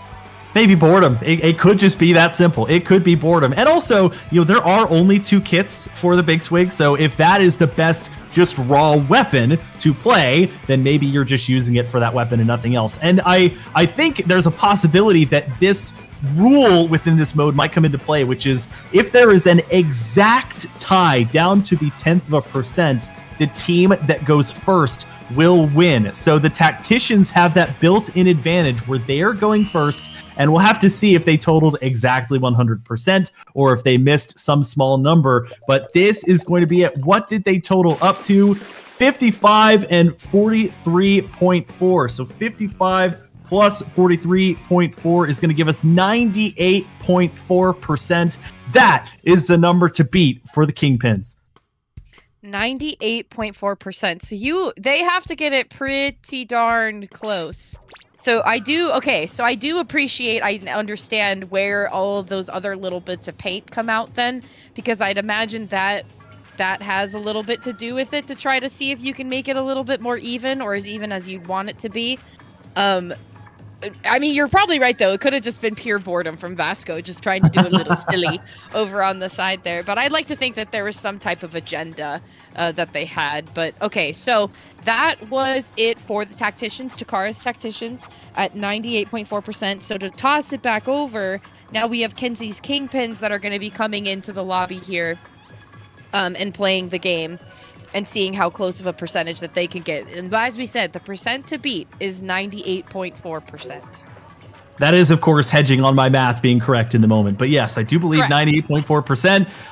And, you know, I'm interested in the Kenzie's Kingpins, what their strategy is. You know, maybe they, you know, had one going forward and they saw what the Tacticians did and they say, oh, you know, maybe we should run Big Swig. Maybe they were thinking that from the beginning. Maybe they're going to go different weapons entirely. But to your point, Bluefin is not that big of a map. There's really, you know, we saw there was a ton of time relatively at the end left to kill to make sure that they got everything, so much so that we saw some members just painting over existing paint just to, you know, because they didn't really have anything else to do. But is that going to be the same strategy, or what will the Kenzie's Kingpins employ as far as, will they send one person to mid and leave one person in spawn like we saw with Takara's Tacticians? 98.4, that's pretty darn solid. It's going to be tough to beat that, but it's not 100%. So inherently, it can be beaten. So we'll just have to see if Kenzie's Kingpins were watching, if they learned anything, if they already had a strategy set up. And what they end up doing as far as how they split the two sides of their teams 2 and 2. Yeah, and I do appreciate that they, I mean, as I feel most people do, they tried to just paint as fast as they could, as much as they could, sort of deal. So I like that they had at least like a minute and a half left to just kind of diagnose, okay, is there somewhere that we're missing? Is there something that we can maybe fix? Can we adjust? Are you Vasco and you're just bored and want to throw paint on somewhere that was already painted and just have fun with it? I mean, who's to say? But I think that the Tacticians gave us a really good show of, like, showing how quickly they were able to paint all of the inkable surface. And actually, to my surprise, there's less uninkable surface on Bluefin than I had originally thought. So I actually am very pro this map choice. Yeah, I like that it actually gives the teams a chance to make that mythical 100% score, the absolute perfect score possible. And so it may come down to the tops of boxes, that little bit against the wall that you didn't get initially and you just moved on to other things and didn't really ever think to come back to it at the time. 3 minutes feels like a long time in the essence of this mode, but I can also see it going by quickly because you're not worrying about being splatted, but you are worrying about being as meticulous as possible. So it's using brain power to look at the map and communicate with your team and making sure that you believe in your heart of hearts that you got everything down as well as you could, because 98.4, like I said, it's going to be tough to beat if you are just saying, oh, I think we got it, and just are not really paying it a second thought, or not really going back and checking every little bit with whatever time you have left over. Exactly. And looks like we're still trying to get loaded into the room right now. And you know, I to your point, I think you're so right. I didn't even like think about the bird's eye view of these maps, because I was thinking like, oh, Mahi-Mahi would be easier because there's less inkable surface. However, you're so right. Bluefin is split in half so well that it does make sense that that map was picked, because it's exactly split in half. Each section is about the same size. Well, obviously it's the same size, but like it makes it more tangible, I think, for given what the game is. It makes it a lot easier to get those two halves painted and to see where anything was missed, because I feel like with Mako Mart, for example, there is a lot of elevation. There's a lot of different like heights and different surface areas to be mindful of. And so with something like this, where you take out a lot of the negative space, there really is only two like L-shaped pieces that you have to be like worried about. Right, and this is also, it kind of feels like a good break or reprieve for both teams, because A, one team is going and the other team gets to not play or gets to sort of wait and watch, and then you swap. But also, we've gone from, even though teams have been, they've had to select certain weapons for weapon types, they were doing PvP, essentially. They were doing direct combat. This is more so indirect combat, where you're still trying to best the enemy team, but you're not on the map at the same time. So it's a completely different type of competition. It is sort of that mid-level chaos, but in a very fun, unique way. And it is sort of that quintessential turf war, where you are trying to get the most turf overall, and you're just splitting your team in order to do so. So it's Lily and Dude, who have both picked Big Swigs as well, against Pyranty and Barry, who are all four of them going the Express version. So if they wanted to use the Inkstorm, we saw last time that it was not necessary so much. And now we're seeing also a difference in strategy, where Barry and Pyranty are staying at spawn instead of splitting one to go mid. Sorry, I just thought that was really funny, because it's so true. Like, you could see right away they were like, okay, Dude was like, I'm gonna go out, I'm gonna go ahead and just get started on mid, we're just gonna get that ball rolling. And I like Pyranty and Barry being like, well, how about you go over there and then I'm gonna be over here. And if you miss something, you can just tell me, because you're right there. Or I'll see it. I'll just go over what you're doing.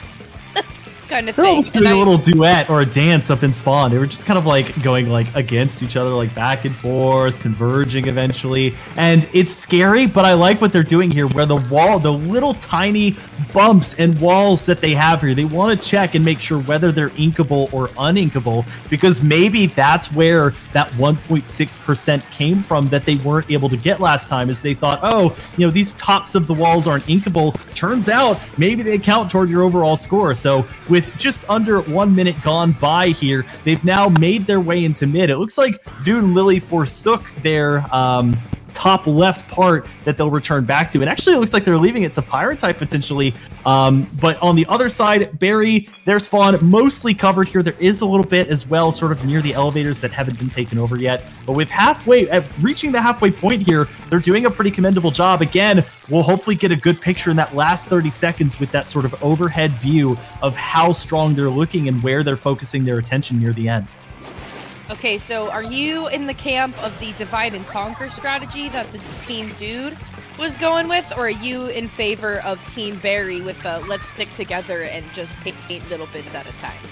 Oh, I mean, I like divide and conquer to start. I feel like you have to return to spawn at some point, whether you're in team I'm at mid or in team I'm starting at spawn, because that's where, especially if there's an area that you have to, for instance, super jump back to be able to see everything, that's where you might have to check that you didn't miss anything. And now, 45 seconds in, we're already pretty well set by the looks of things. They're just kind of swimming through, double checking everything. Lily looking over the top of that ramp, making sure everything looks good on that side, making sure the tops of the barricade or the walls in the middle are painted as well. Don't have to paint the sides, obviously, but the tops of those walls are going to be super important. And now, as we saw with the last one, I think that's Pyranty, who's kind of painting over what's already existing, just to triple, double, quadruple check and be sure that it's completely painted. I'm super excited to see the results, because honestly, it's been hard from an overhead view to tell a difference either way from both teams.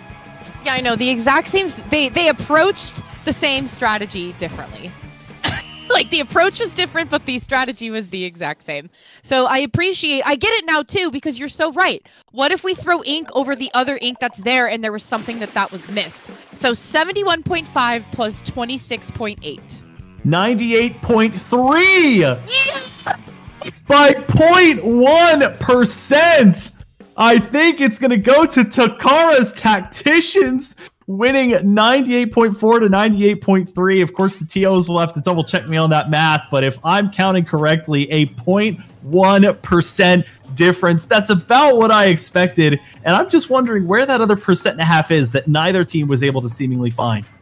Yeah, like where was it? And so you gotta appreciate, you could see that Barry was running around and just flinging ink on things, and you're like, why are they doing that?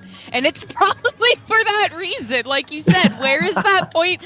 Where is that 1.6% that was missing? We gotta find it. It's here somewhere. The devs have confirmed hidden a secret 1.5% turf ink room somewhere on Bluefin Depot, and it's up to you to find it. But it looks like the TOs are sort of tabulating the points for themselves, making sure that there was no mistake in my own on-stream calculations. But if that is a win for Takara's Tacticians with 0.1%, that is just astounding and a very fitting way to send us into what I believe will be minimum Chaos Level 4 game modes and likely the start of some direct combat once again. Yeah, and I like what is going to be coming up here for Chaos Level 4. Chaos Level 4, I think, is one of my favorite spots to be, just because as you go lower and lower, you get a little bit more challenge. It gets more challenging, and you have to be more mindful of going against your better instinct. And so there's one game in here especially that I really appreciate that I think is really challenging, and got to see it earlier in this Creator Clash in Showdown number 1. Which is Leapfrog, which is where you have to use Inkbrush or Inkbrush Nouveau, and you can only jump to that Inkbrush player when you are coming into the map. Or if you want to move somewhere into the map, you can only jump to that Inkbrush player. So I think that makes it really fun and interesting. It very much limits your movement. You have to go against your better judgment. You have to time your jumps correctly with where your Inkbrush is trying to go. So I think just that sort of level of chaos is what I'm here for, and I think it's very creative. So I'm hoping that maybe we can go into Leapfrog. There it is. But there, too, we have Busted Rainmaker, and you are a kid, Zach. You are a kid. I don't know if you were questioning it. If you were confused. See my name on there. They must have hidden it. The Zach part of you are a kid. I'll confirm it for you. They're talking to you. So, and you are a kid, you are playing Splat Zones. However, you are losing your squid form. So you are not allowed to be using your squid form. Ink Recovery Up and Ink Resistance are recommended here because you cannot use your squid form. You have to play Splat Zones without it. And so the map choices here are going to be really interesting, especially if you cannot climb on surfaces. And then finally, on Busted Rainmaker, obviously you're playing Rainmaker. However, the players carrying the Rainmaker cannot fire it. So you are turning this into a 3 versus 4 scenario here to try and win the Buko Bucks. So I love level 4 for that reason, because it really makes or breaks the game, I think. Like, it makes it very, very challenging. Your movement is restricted, the amount of players that you have is restricted, or you're simply just taking out an entire mechanic altogether that you are not allowed to use. So with Busted Rainmaker, we wouldn't see the heroics that Chara was able to pull off on Brinewater. Basically, it was a one-man show, I think, with the Rainmaker to push it forward to get the lead. We would not be able to see that because he wouldn't have the turf. There was nobody with him. So that would be really interesting. We basically would get a redo of that game, but with no ability to fire the Rainmaker. You are a kid, no cheating. Octoform counts as something that you cannot use as well, Squid or Octoform, so you can only be walking around, as it were. And Splat Zones would be interesting too, just to see again. And then Leapfrog is one of the most unique, where you have to have an Inkbrush or Inkbrush Nouveau, and then they basically have to be a pacifist. They cannot even get an assist. I believe it's a penalty if they assist as well as get a splat. And then the other 3 have to be jumping to that frog at all times. Cannot move using the left stick. It is completely banned, against the rules. And this one is going to be Turf War. So we have 2 ranked modes available, 1 Turf War option still available. So you could go, again, the non-aggressor route and just try and paint as much as you could, but it's going to be tough. You probably will still get into some combat, but without being able to move that left stick, you know, some range to go along with that brush might be helpful, just so that you have as long of reach as possible. And then with You Are a Kid, it's basically Splat Zones, but you're probably going to want to stack a lot of ink resistance, just because you can't dip into that squid form unless you are getting Ink, I believe. You may not be able to even do that, but we are going to be going with Leapfrog, so we are going to be sticking with a Turf War format, and this is going to be fun. I think my eyes are going to be like just traveling up and down constantly, tracking all the jumps to the frog in this one. So, but the question is, which I think I also still need clarity on, and actually I think our creators are also seeking clarity on, is can the 3 players who aren't the frog attack the other team's frog? And we did get confirmation the frog can be attacked. The frog itself cannot attack, but the opposing 6 players that are not the frog can attack the other frog. Okay, so there's an element of protect the president here, as far as if your frog goes down, you have to either stay in place until you're splatted, or the only way you can move at that point is to jump back to where the frog is. So if without that frog there, you're not going to be gaining a whole bunch of forward momentum quickly, because you cannot move your left stick if you're not that frog. So Robo ROM-en, Hagglefish Market, Inkblot Art Academy, and Wahoo World are our options for maps. The only one we've seen so far is Wahoo World, and the only one getting votes this time around is Robo ROM-en. So one of the newer maps in the game, and there's going to be quite a lot of sort of I guess levels, different topography as you put it, as well, ramps to this map that could make for some very interesting games depending on how the individual frogs set themselves up. Yeah, so the last time I watched this game, this happened on, it was a map that was way more open than this. Like, way more open than this. I want to say it was actually on Ship Shape the last time I saw this game happen. So it was interesting because there was way more space to work with. The jumps were really well timed because you had people landing on really high points and having really good vantage points. Some people just ended up staying there, to be honest, until the enemy frog came in and allowed a jump to come in. But then it's funny because it's like if you want to move somebody off, you can't jump next to them because they'll just take you out. So it's kind of interesting where you have to play with your range here and how you want to try to utilize different weapons.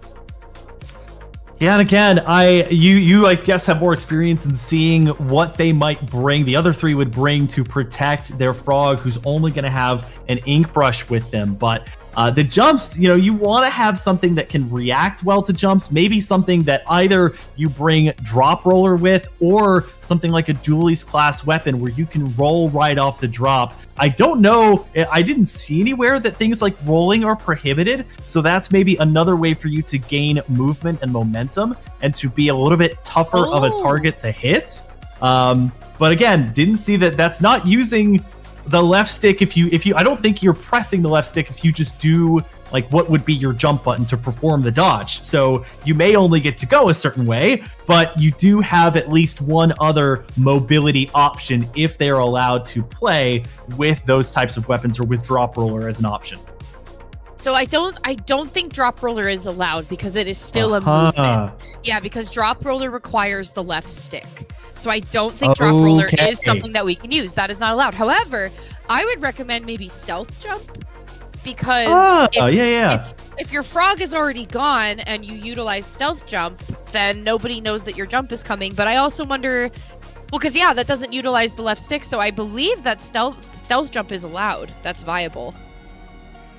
So a couple of potential strategies here for the teams.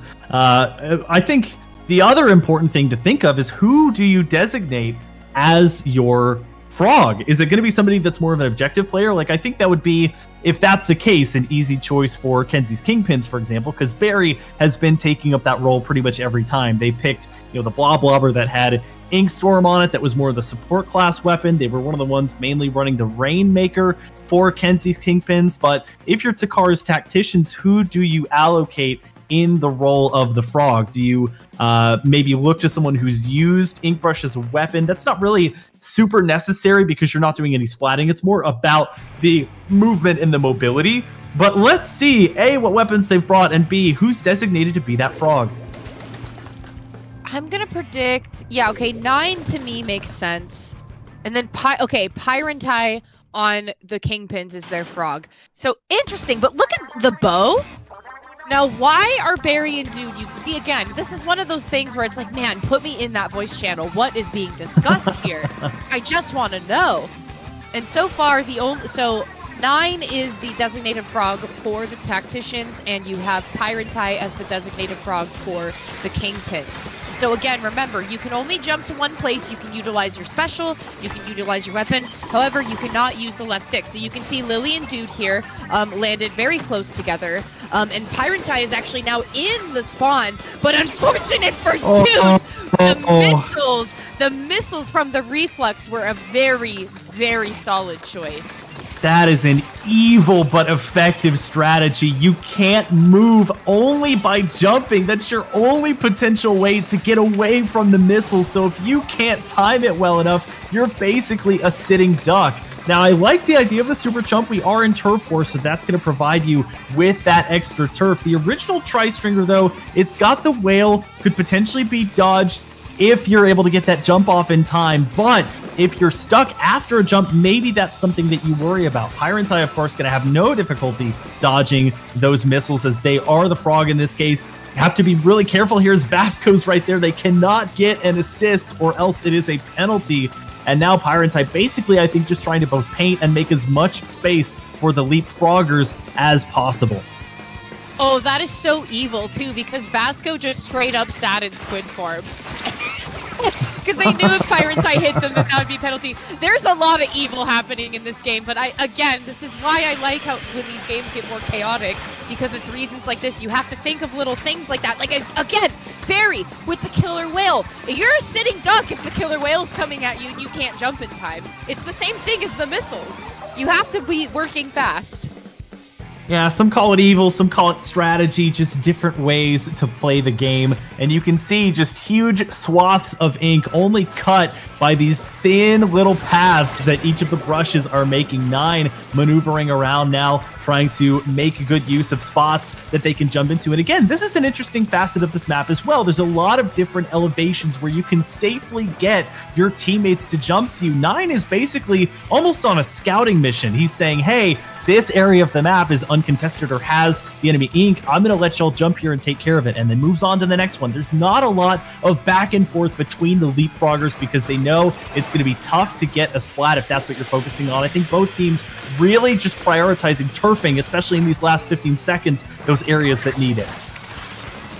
Yeah, and I want to point out, too, I think, I'm not sure if that is a penalty or not, but I did see Chara attack the frog for one of the other, for the other side. I'm not sure if that was an allowed thing that they could do or not. But I did see Pyrentai go down as the frog on Kenzie's Kingpins. You can't attack the frog, right? I thought you said they could, but if you can't, that would more so embody the protect the president vibes that they're going for. And yes, we did get confirmation from the TOs here that frogs can be attacked. So that is a win, a much needed win for Kenzie's Kingpins here. It's now a score of 4-3. And I think with just one game remaining before that pivotal game 9, we could see a tied amount of points to spend, quote unquote, on preparing for the final showdown. Yeah, and this is looking good here for our the final game before the showdown. You have Eagle Eye, Clam Dash, and Hardcore Mode. All of these games are super fun and interesting. I believe Eagle Eye is one where you need to be... I believe a Squiffer comes into play for Eagle Eye. I think that's an important one to keep in mind because every player must bring a Charger class weapon. Teams may only bring at most 1 Snipe Rider and 1 Bamboozler. And you have to be getting the perfect shots on people, which I think is a fun thing. But also, again, you have people that are very pro-Charger in this group of folks that are playing. Hardcore mode to me is always fun because if it's Splat, because you play on Splat zones. But it's, again, I was talking about Call of Duty, right? But this is where hard mode comes in because on Hardcore mode, if you get splatted, you are done. You have to stay at the spawn. You do not get to play any more of the game. The game can easily become to last 2 people standing in playing Splat zones, and you have to pick, obviously the last one standing, that is the team that wins. But if you're splatted, you're done in hardcore mode. So that one to me is really fun, and it's very tactful watching what people try to do. And then finally, you have Clam Dash, and it is a race to see who can get a Clam Blitz knockout faster, with only one defender holding out against 3 attackers, and it's only a matter of time. So, in the photo for Clam Dash, you can see kind of on that bottom right-hand corner, someone is using a Hydra Splatling, which I think in terms of defensive mode, that's probably going to be one of your best options with something that has a really long fire rate. So, I think any of these games are a really good choice. However, to me, it's very entertaining to see how differently people tend to play in hardcore mode. So what it sounds like is we are straying away from the typical 4v4 format in one way or another, and we are going to be going with hardcore mode. So True the way and real. this one is that we will start out 4v4, but it's likely not going to stay that way. It's probably going to get down to 3v4, 3v3, 3v2, and all the way down potentially to a 1v1. We may even see one team get fully wiped, which would spell the end, of course, for their journey. And here are the 4 maps available for selection: Robo, ROM-en, Inkblot Art Academy, Flounder Heights, and Bluefin Depot. We have seen a couple of these before at this point, Bluefin and Robo ROM-en being on stage, but it's going to be splat zones. So you do want to think, am I going to prefer a 2-zone map like Flounder Heights potentially, or a 1-zone map like something like Inkblot Art Academy? How is that going to change your perspective on what weapons you bring, whether you favor a more aggressive style where you go for those splats and try and get them out of the game permanently, or do you go more objective based where you try to be evasive and pick weapons that are good at turfing, maybe have some range, but don't really provide a lot of offensive capability? 2 potential strategies here for these teams to pick up, and Wow. It is going to be Inkblot Art Academy, a new map going on stream here with 7 votes to win it out. Yeah, and if you're paying attention over to the chat too, lots of extra votes had, and a lot of power for Inkblot, for Inkblot especially. So, interesting pick for a Splat Zones map on hardcore mode. Got to be really mindful of that center tower area, especially when you have chargers. I'm looking at you, Barry. When you have chargers that can get set up there, but you also have somebody like Dude who's very good with that 96 gal, especially with having the Kraken Royale back on the deco. Very, very strong contender there. But then, so I'd imagine with something like this, you are going to be wanting to show up with your best. But you also need to be really mindful of who's on the other side showing up with their best. So it's nice to see that you have a really good mix of different kind of people that like to play comp, people that have played comp but tend to play more casually now. And you see that comp, there's actually a lot of representation in divisions in comp as well. I mean, you have somebody like Chara who's in Division X, who's at the top of the top, but you also have people like Enki and Pyrentai who are actually teammates on Shark Bites together down in Division 7 and 8. So you have very, very wide sleuth of skill being represented here. So I think hardcore mode is going to be taken very seriously by everybody involved. Splitting up teammates, how cruel, but it's going to get a lot crueler here for hardcore mode. Again, the objective being splat zones, but with the added stipulation that if you are taken out, you are permanently out. So gonna be very, very fun to see what they bring. Again, another one of those modes that does not cap what weapons you can potentially bring. You can stack multiple weapons. You can bring, all 4 of the same weapon if you really want to. I don't know if I'd advise it, but you really get a chance to allocate those traditional Splatoon roles to folks. If you have somebody that wants to be that anchor, you can put them there. If you want to designate someone who's going to try and get a couple folks and be that aggressor or that slayer, you can. But let's see what weapons these teams are bringing to the table here on Inkblot Art Academy, our last mode before the showdown, and we're seeing a couple of side order weapons here in addition to Dude bringing that custom E-Leader. Going to have some great range. That's going to be going up against Enki's Tri-Stringer. Also, Chara and 9 going for, as well as Pyrentai, that Trizuka to really bring that offensive edge. Yeah, a lot of range to be had. You have the splatter color screen coming out, but you also have Dude with that charger. I mean, halfway across the map is already covered with that, so that's got to be pretty good. But again, and with the Killer Whale getting out some poking damage there. And I mean, this is a really good choice from everybody involved. Ooh. And Lily is the first one to go down, but Chara is immediately traded out by Dude, so no losses here. It's down to a 3v3. You are losing that Trizuka, but you're also losing out with the arrow spray as well. So there you have it. You are at a 3v3. However, the Kenzie's Kingpins are going to be making the first splash here. They are having a really solid hold on mid, but but when you get to that point, though, you can see the Tacticians are playing it really cautiously. They don't want to push forward. They don't want to overextend. They want to get some poking in there for sure. As you can see, those killer whales kind of chasing dude away from a high point or a vantage point there and getting them uncomfortables. But you don't want to overextend it because it can be really scary. Yeah, that was 100% intentional because dude has been that offensive presence for so long now. They lose another member. It's a 3v2, and they're already down. It's 13 points needed left for Kenzie's Kingpins to take this one away, and they're in a team or a man advantage as well with it being 3v2. Oh. They get the third as well. It's going to be Pyrentai, I believe, getting the splat with the Trizuka, and even though there's one member left, it's Anki, they're not even going to be able to focus on the zone. They have a member and also I think a Kraken chasing them down, and that is an even 100-0 knockout. And what a strategy from Kenzie's Kingpins to put dude on that custom E-leader and just plant him there like a sentry, waiting for someone to peek out and using that maximum range to get the first pick and scare Takara's Tacticians from getting anywhere close to the zone. That ties our points up at 4, meaning it's an even strategy heading into our Game 9 showdown. Yeah, and so now this is interesting. So the playing field has been even the entire time. We move on to the final showdown. So this is where the handicaps come in, folks. This is where people can either increase their chances or decrease the viability of the other team and what they want to do. But especially with these teams having even points, it's going to be interesting to see where they want to try to cash in their resources. So looking in on the screen here, this is where you can try to spend your points. Takara's Tacticians are the first to make the choice, and so this is where a lot of deliberation is going to happen. Your team gets to choose the mode. Opponents must use 4 unique weapon classes. Like, there's a lot of different things that you get to pick here.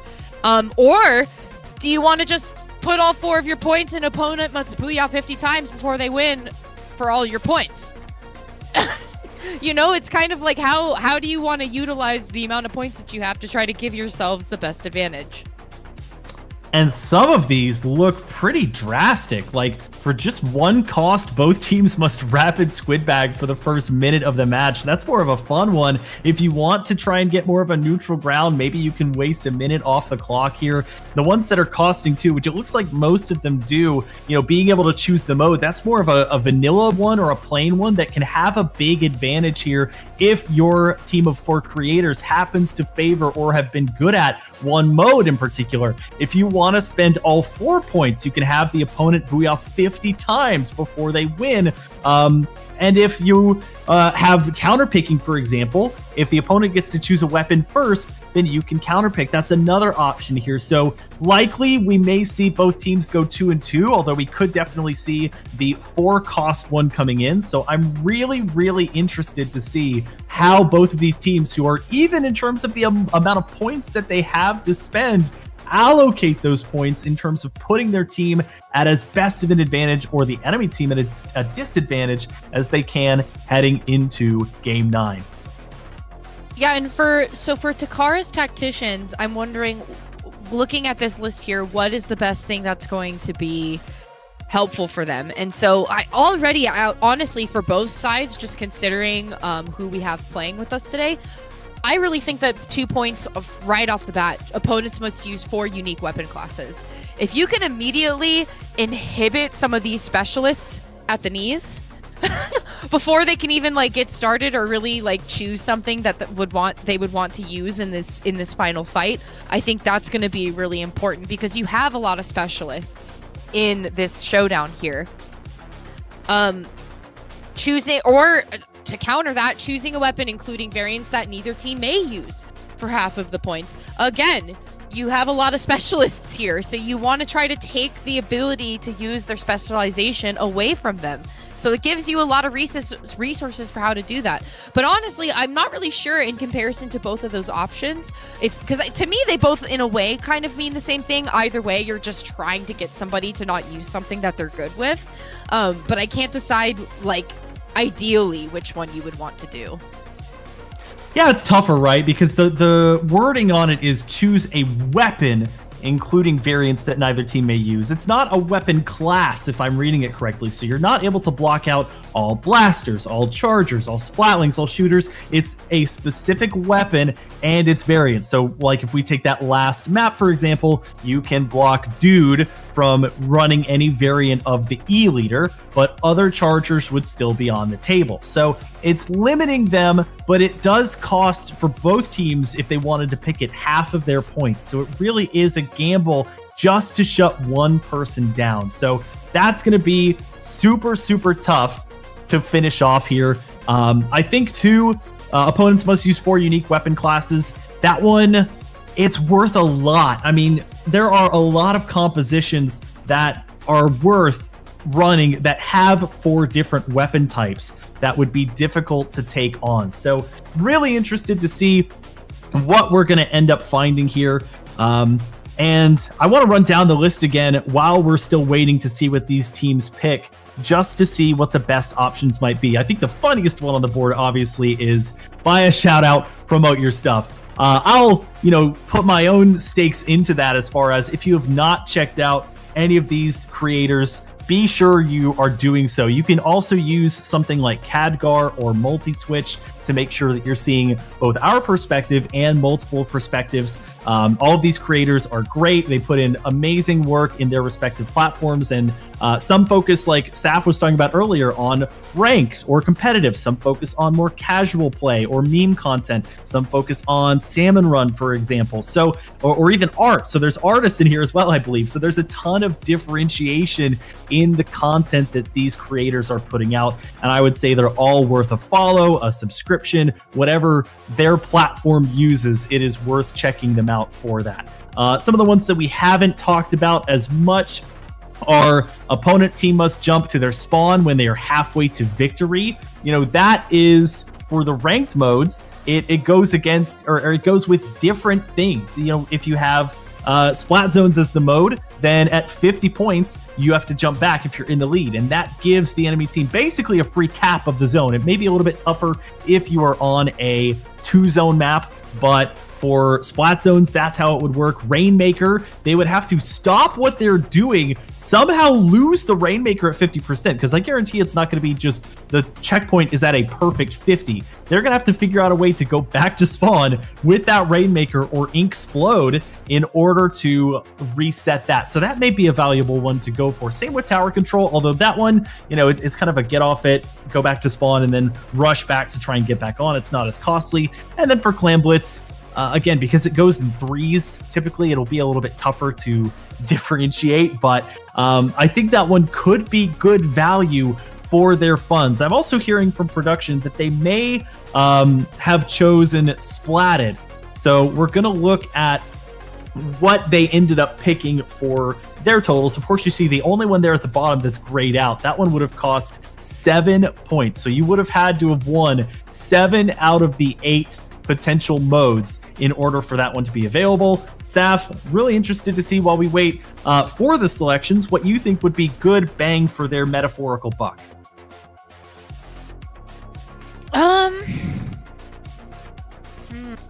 Okay, so in the past, I have seen, I can tell you what I have seen get picked and what seems to not be as useful as much as you think it would. And honestly, it's both teams must rapid squid bag for the first minute of the match. That one actually I don't think is as helpful as people think that it is. Especially just because like it's everybody is still on an even playing field because both teams have to do it. So I feel like that one is pretty neutral. However, look at what did I say earlier? Takara's Tacticians are gonna pick oh wait, no, that's not the one I was talking about. Man, I got so excited, Zach. Okay, well, opponent team must jump to spawn. I know, there's still time. There's still time, there's still points to be used. Opponent team must jump to their spawn when they are halfway to victory, only for the losing team. So this is one where it like kind of worked last time. However, it didn't really seem like the jump back like gave the other team the advantage. It actually gave the team jumping back the advantage because they were able to re-enter as a group. So it like I don't know if it was like the dynamic or it was weapon being, you know, like there's a lot of different variables that could have impacted that. But from what I noticed last time this was played and that was picked, it actually was very, very good for the team that was re-entering. It actually helped out quite a bit. So I can see the advantages of that, but I can also see where it could get a little dicey, especially if you have people that can really come back in well on the respawn and like recalibrate their brains. I think that can be really, really tricky. But so so it's a back and forth pick. So now the Takara's Tacticians have made their choice. We're passing the baton over to Kenzie's Kings, those ones. That one. That one. And we're passing the baton over to them, and they're taking a look at this list and also deliberating. And I'm wondering what they are gonna go with their pick. And because the other thing too is you have to remember their pick is going to be impacted by what Takara's Tacticians picked as well. So that also has to be brought into the conversation. So there's a lot of things to consider. Yeah, I mean, as you mentioned, the one that's been selected, the one that we know is going to come into effect, is likely mode dependent. I think for some modes, it's going to be better than others.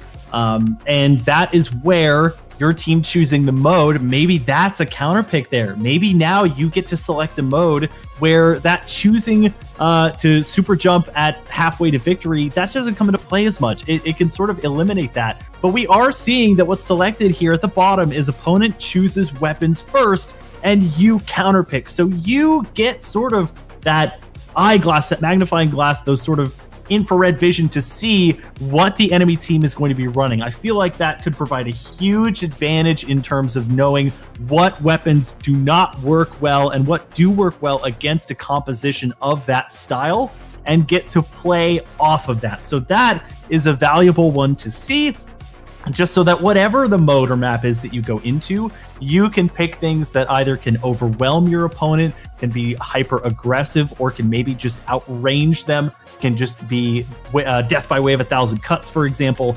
So really interesting to see that one get picked. I think that one is pretty good value at 2 cost, which makes me think that the other ones selected are probably also going to be 2 cost. Like you said, Rapid Squid Bag with that 1 cost could come into play, and that could leave them maybe with the other 1 cost other than buy a shoutout, which is choose a weapon that neither team may use for half your points. That comes down to 1, as you know, we're down from 4 to 2 for each team. So that one becomes a little bit cheaper. So you could go the 1-in-1 style, or if you think the 2 cost one is a little bit more effective, maybe you really want to pick the mode now, or you really want to be able to make them booyah 50 times, and they're going to go for the mode. So I think that's a really smart decision. I think being able to pick the mode now that they know their weapons are going to be inspected, essentially, they're going to put themselves from a mode perspective into the best chances possible to make it away. That's going to be all their points, and now we just have maybe 1 or 2 selections left.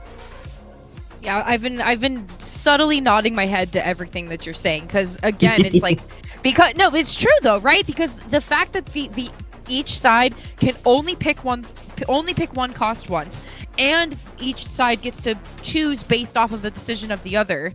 So I mean, you guys can't see it, but from our side in the private Discord channel where the teams are kind of deliberating what they want to pick, they are discussing with TOs just to like clarify the rules on these things. So the reason why that we're like there's a lot of conversation going into this is because these teams really truly are deliberating what is going to give us the best bang for our buck here with the points that we're using.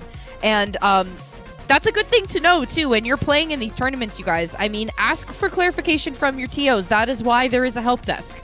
It is there for a reason. It is there for you to use if there is something that you're confused on, and if you want your experience to be the best, that is why it's there, and the TOs want to be able to help you with that. So both teams are, again, deliberating. Kenzie's are trying to figure out what they want to do with the last of their points here. And it looks like we are about to reach a decision for them. They do want to be the ones that pick the map. So, again, think about that. Takara's Tacticians, they are picking the mode.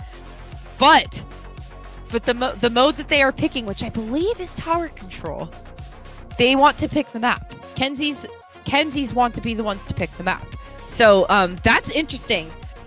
for a way for them to split the responsibilities. They do have one more point that they get to spend. And the only things that they can pick is those bottom 3 white ones right there. So choose a weapon, including variants that neither team may use for half of your points. Opponent must booyah 50 times before they win. For all points, both teams must rapid squid bag for the first minute of the match. So from my perspective, Zach, I think choosing a weapon, including variants, would be the next plausible thing to choose from here, just because in my experience, the last 2 available options I don't think really affect the game all that much. Yeah, and in my mind, I think the weakest of those 3 would be the middle one. I feel like you can fire off some booyahs pretty effectively, or even tailor your comp around it. You could run 2, 3, 4 weapons that have Booyah Bomb as the special and just build it up that way. So I think 1 or 3 is going to be probably the more favorable option. That could be Caster's Cursed, and now that I've said it, but I really do think there's been a lot of sort of weapon dependent selections here, so maybe that top one of choosing a weapon that neither team can use is the play here, and saying, okay, we want to sort of take away that option. So here is what we have at the end of things. Kenzie's Kingpins must jump to spawn at 50 points remaining for ranked, or a minute 30 for turf war. Takara's Tacticians must choose their weapons first, and Kenzie's Kingpins gets to counterpick based on that.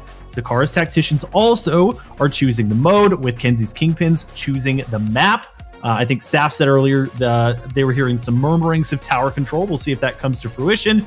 And finally, both teams must spam ZL. So squid bagging for the first minute of the match is the final selection here. That, of course, as mentioned, is going to affect both teams. So we will see some intense ZL spamming action to start, and then it will be all seriousness from here. Saf, you said you were looking at the channel where that discussion was being had. The first 8 or so modes, sort of all fun and games, only a few times were those questions being asked. Now both teams want to make sure they have as clear a picture of what they need to do to visualize victory as they possibly can in this serious Game 9 showdown.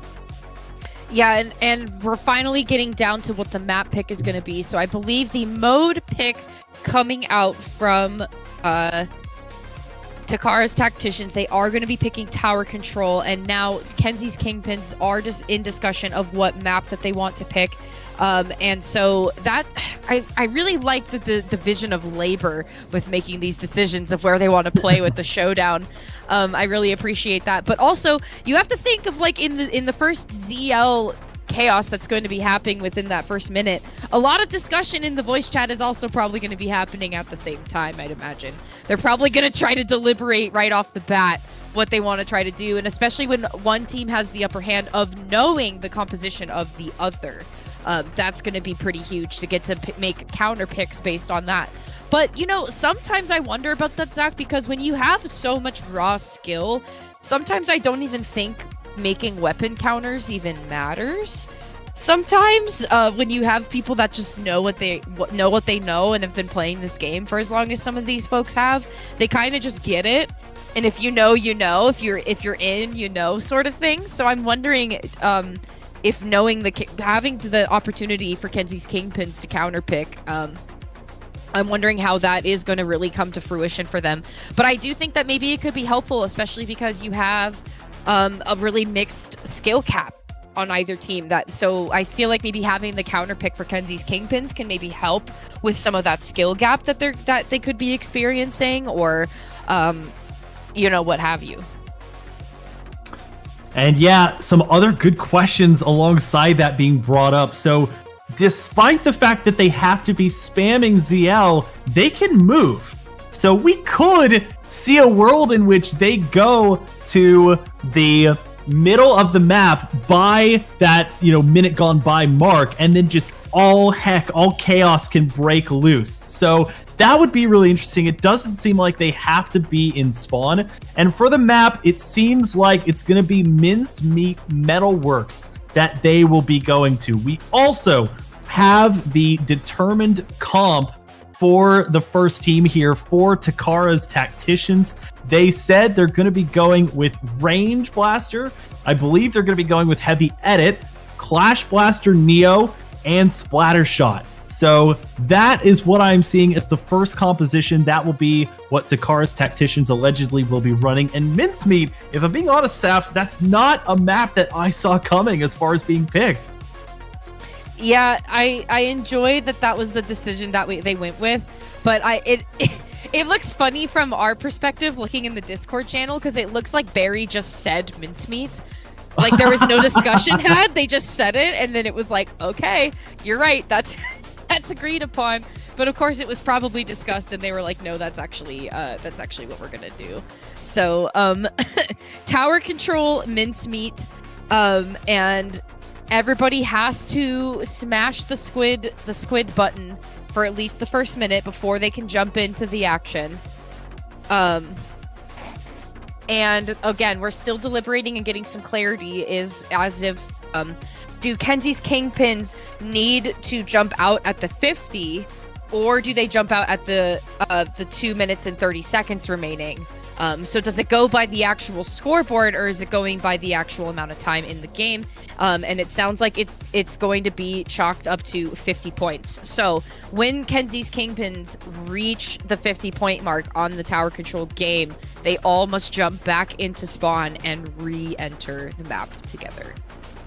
And again, that's if they make it to 50. We're going to have a minute gone by where nothing really, no progress is being made on the objective, unless they're somehow able to get enough height to jump perfectly on the tower. I don't think any progress toward the objective is going to be made in the first minute. So you're going from 5 minutes to 4 minutes now.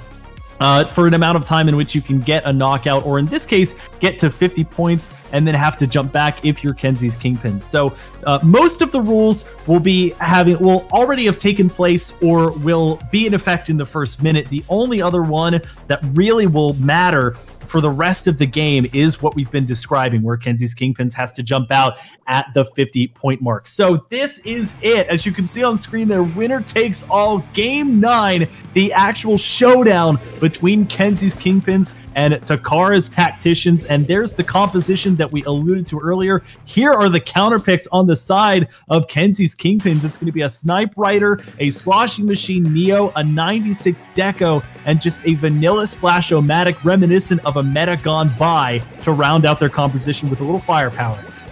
Yeah, and you know, this is about what I expected, to be honest with you, because again, you have Dude on the 96 Deco, which I was already anticipating. You have Lily pulling out that Splash again, which they pulled out in game number 1. Barry, of course, being on a charging weapon. I like that they picked the pencil for this. They want to have as much ink as they possibly can down on the map. And remember, folks, in this minute of squid bagging, you can move across the map. So there is some tactability with this here, because people are moving into position of where they want to be. Look at this. Will Chara be in a 2 versus 1 situation when that minute chimes down? Is that what will happen? I mean, it could happen. Is Vasco going to get enough distance away from Lily to find safety? Enki is in a really good place to technically shark.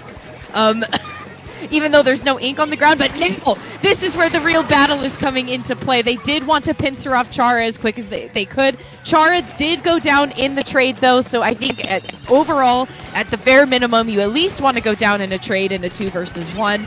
But the first checkpoint is going to be taken by Kenzie's Kingpins. Yeah, I liked the positioning of Kenzie's Kingpins just a lot better. They had Lily sort of right in front of that uninkable grating there, positioned to get on the tower. Like you said, they sort of cornered off Chara for a 2v1, in which they were actually able to trade, but still, you're going to win the 2v1 the majority of the time, but it's actually going to be a lead here, now going in favor of Takara's Tacticians here. The tower going to continue to move as Lily tries to play some defense with that crab, but it's not going to be enough, and Chara getting the splat while also putting the Rainmaker down just in time before being splatted. And now, without the restriction of having to go back to spawn at 50 points, it's going to be, so far, all Takara's Tacticians here as they make it to the 40-point range. Yeah, and immediately the follow-up is going to be coming out from Kenzie's Kingpins here. They are on the tower. Pyrantai is in a good position with Special online, just waiting to find the right opportunity to use that Trizuka. And I mean, they're going to be waiting for a little bit here, Zach, because this map is very true blue as finally the Trizooka comes out and they go and opt for the left-hand side. Finally, one member I believe that's Chara, gets taken down. Enki getting cornered here by the Crack-On Royale from Dude and opting to jump out, which, I mean, very, very successful jump out on their behalf because they needed to get out of danger as quickly as possible. However, they are jumping back down into the fray. You can see Lily was trying to help out Dude in the fight there, but Dude is able to be successful even with losing Lily in the process. Kenzie's Kingpins, though, still struggling to find some time to get onto that tower. A really nice pick from Dude, though, with that type of range. Unfortunately, though, with that another Vasco being in the corner there and trying to come out and prevent them from getting any forward momentum. Not going to happen, though, when you're Dude on the Kraken Rail and just taking Vasco away from that corner and preventing any more momentum or movement from taking into that point of position. But now, finally, Kenzie's Kingpins are on this tower. We're moving down to that first checkpoint. They want to get this first checkpoint break because as soon as they can do that, so much more space to be had until checkpoint 2. Yeah, Dude just playing with his food at that point, and they've done great. It's a 3-down situation here. They're looking for the last pick, which would be on 9, and they get it. That's against the heavy edit Splatling, and it's with the Trizooka of Pyrentai. Now, again, at 50 points, they are going to have to jump out, but they make sure to grab the tactical rebuff before that, but they're not going to make it there quite yet. It's a 2v2. They've made it to 57 points. They lose a third. It's just the vanilla left, and the vanilla splash is down, so we're not even going to see that jump out yet. What if it gets to an overtime situation, and they get to 50 and have to leave the tower? That's basically game over. So now they have to get a mad dash, get some picks going, but Chara gonna leverage getting one splat. Another one goes down as both the Snipe Rider and Neo Sloshing Machine fall, and this might be a tall order here to make sure that for Kenzie's Kingpins, they have enough time to move forward, get to 50, jump out, and still have time to take the lead. Yeah, and the movement from Chara here is absolutely insane to watch. These squid rolls and the jumping and the amount of movement that they have with the blaster here. I mean, the amount of mobility that they have is just insane, resulting in the wipeout. A huge assist in the wipeout there as Takara's Tacticians finally move their way onto checkpoint 3 with the checkpoint falling. Single digits here as 2 members go down. However, the firefight is still in favor of Kenzie's Kingpins in the spawning area there, as now all 4 members of the Tacticians have been removed from the tower at the 2-point mark with 8 seconds left remaining. This is the momentous mountain that needs to be climbed by the Kingpins if they want to try to reverse this in overtime. However, I mean, Takara's Tacticians have had the tower this entire time. They've had a really good foothold, but they don't want to be losing anybody here. This is crucial where the trades don't want to be taken because, I mean, this is where it can snowball. I don't know if they can win. I mean, they've cleared 3, but they have to jump out at the 50-point mark, so it really is going to come down. Lily's able to get back on the tower before or anyone else gets on it. They're able to make sure that that tower still moves. Dude expending the Kraken Royale as well. It gets to 50. They're still maneuvering with it. They have the crab on there as well. They've gotten 2, so they might be able to take this. It's a 2v2 situation here. Enki with the Trizooka trying to catch Barry, but it's not quite able to. The momentum's still going. They lose all but 1. Are they able to jump back in time? No. Down almost to a knockout. It's going to be a masterclass performed there. An amazing job to finish out this Game 9 showdown here. And the winners are going to be Takara's Tacticians, taking a very close game. Yeah, and remember, folks, the folks over on Takara's Tacticians, you have Pro Chara, you have Vasco Games, you have Enki PNW, and the 9-hole Grains. Congratulations to Takara's Tacticians for this showdown number 3 on Creator Clash. I mean, had it down to the wire, quite honestly, down to the wire. I mean, technically a 5-to-4 set, which is just exactly what you would want. I mean, it doesn't get any better than that.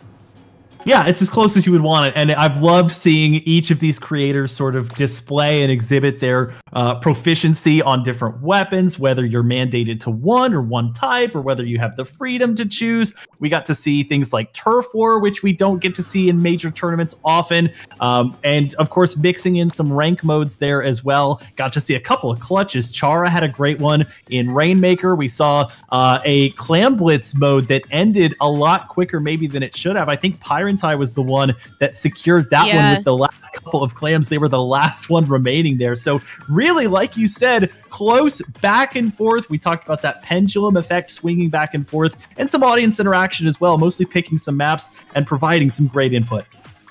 Yeah, I agree with you there. This has been a really fun time. It's really, as I said, it's fun to watch people that not only create, because remember, all of these folks on here are streamers, I believe, but it's also just fun to watch people that are at different levels in comp. I mean, you have folks that have played comp for a long time. You have some that are coaching. You have some that are in that play in a lot of lower level tournaments. It's just nice to see that all pieces of the spectrum are represented in this creator clash.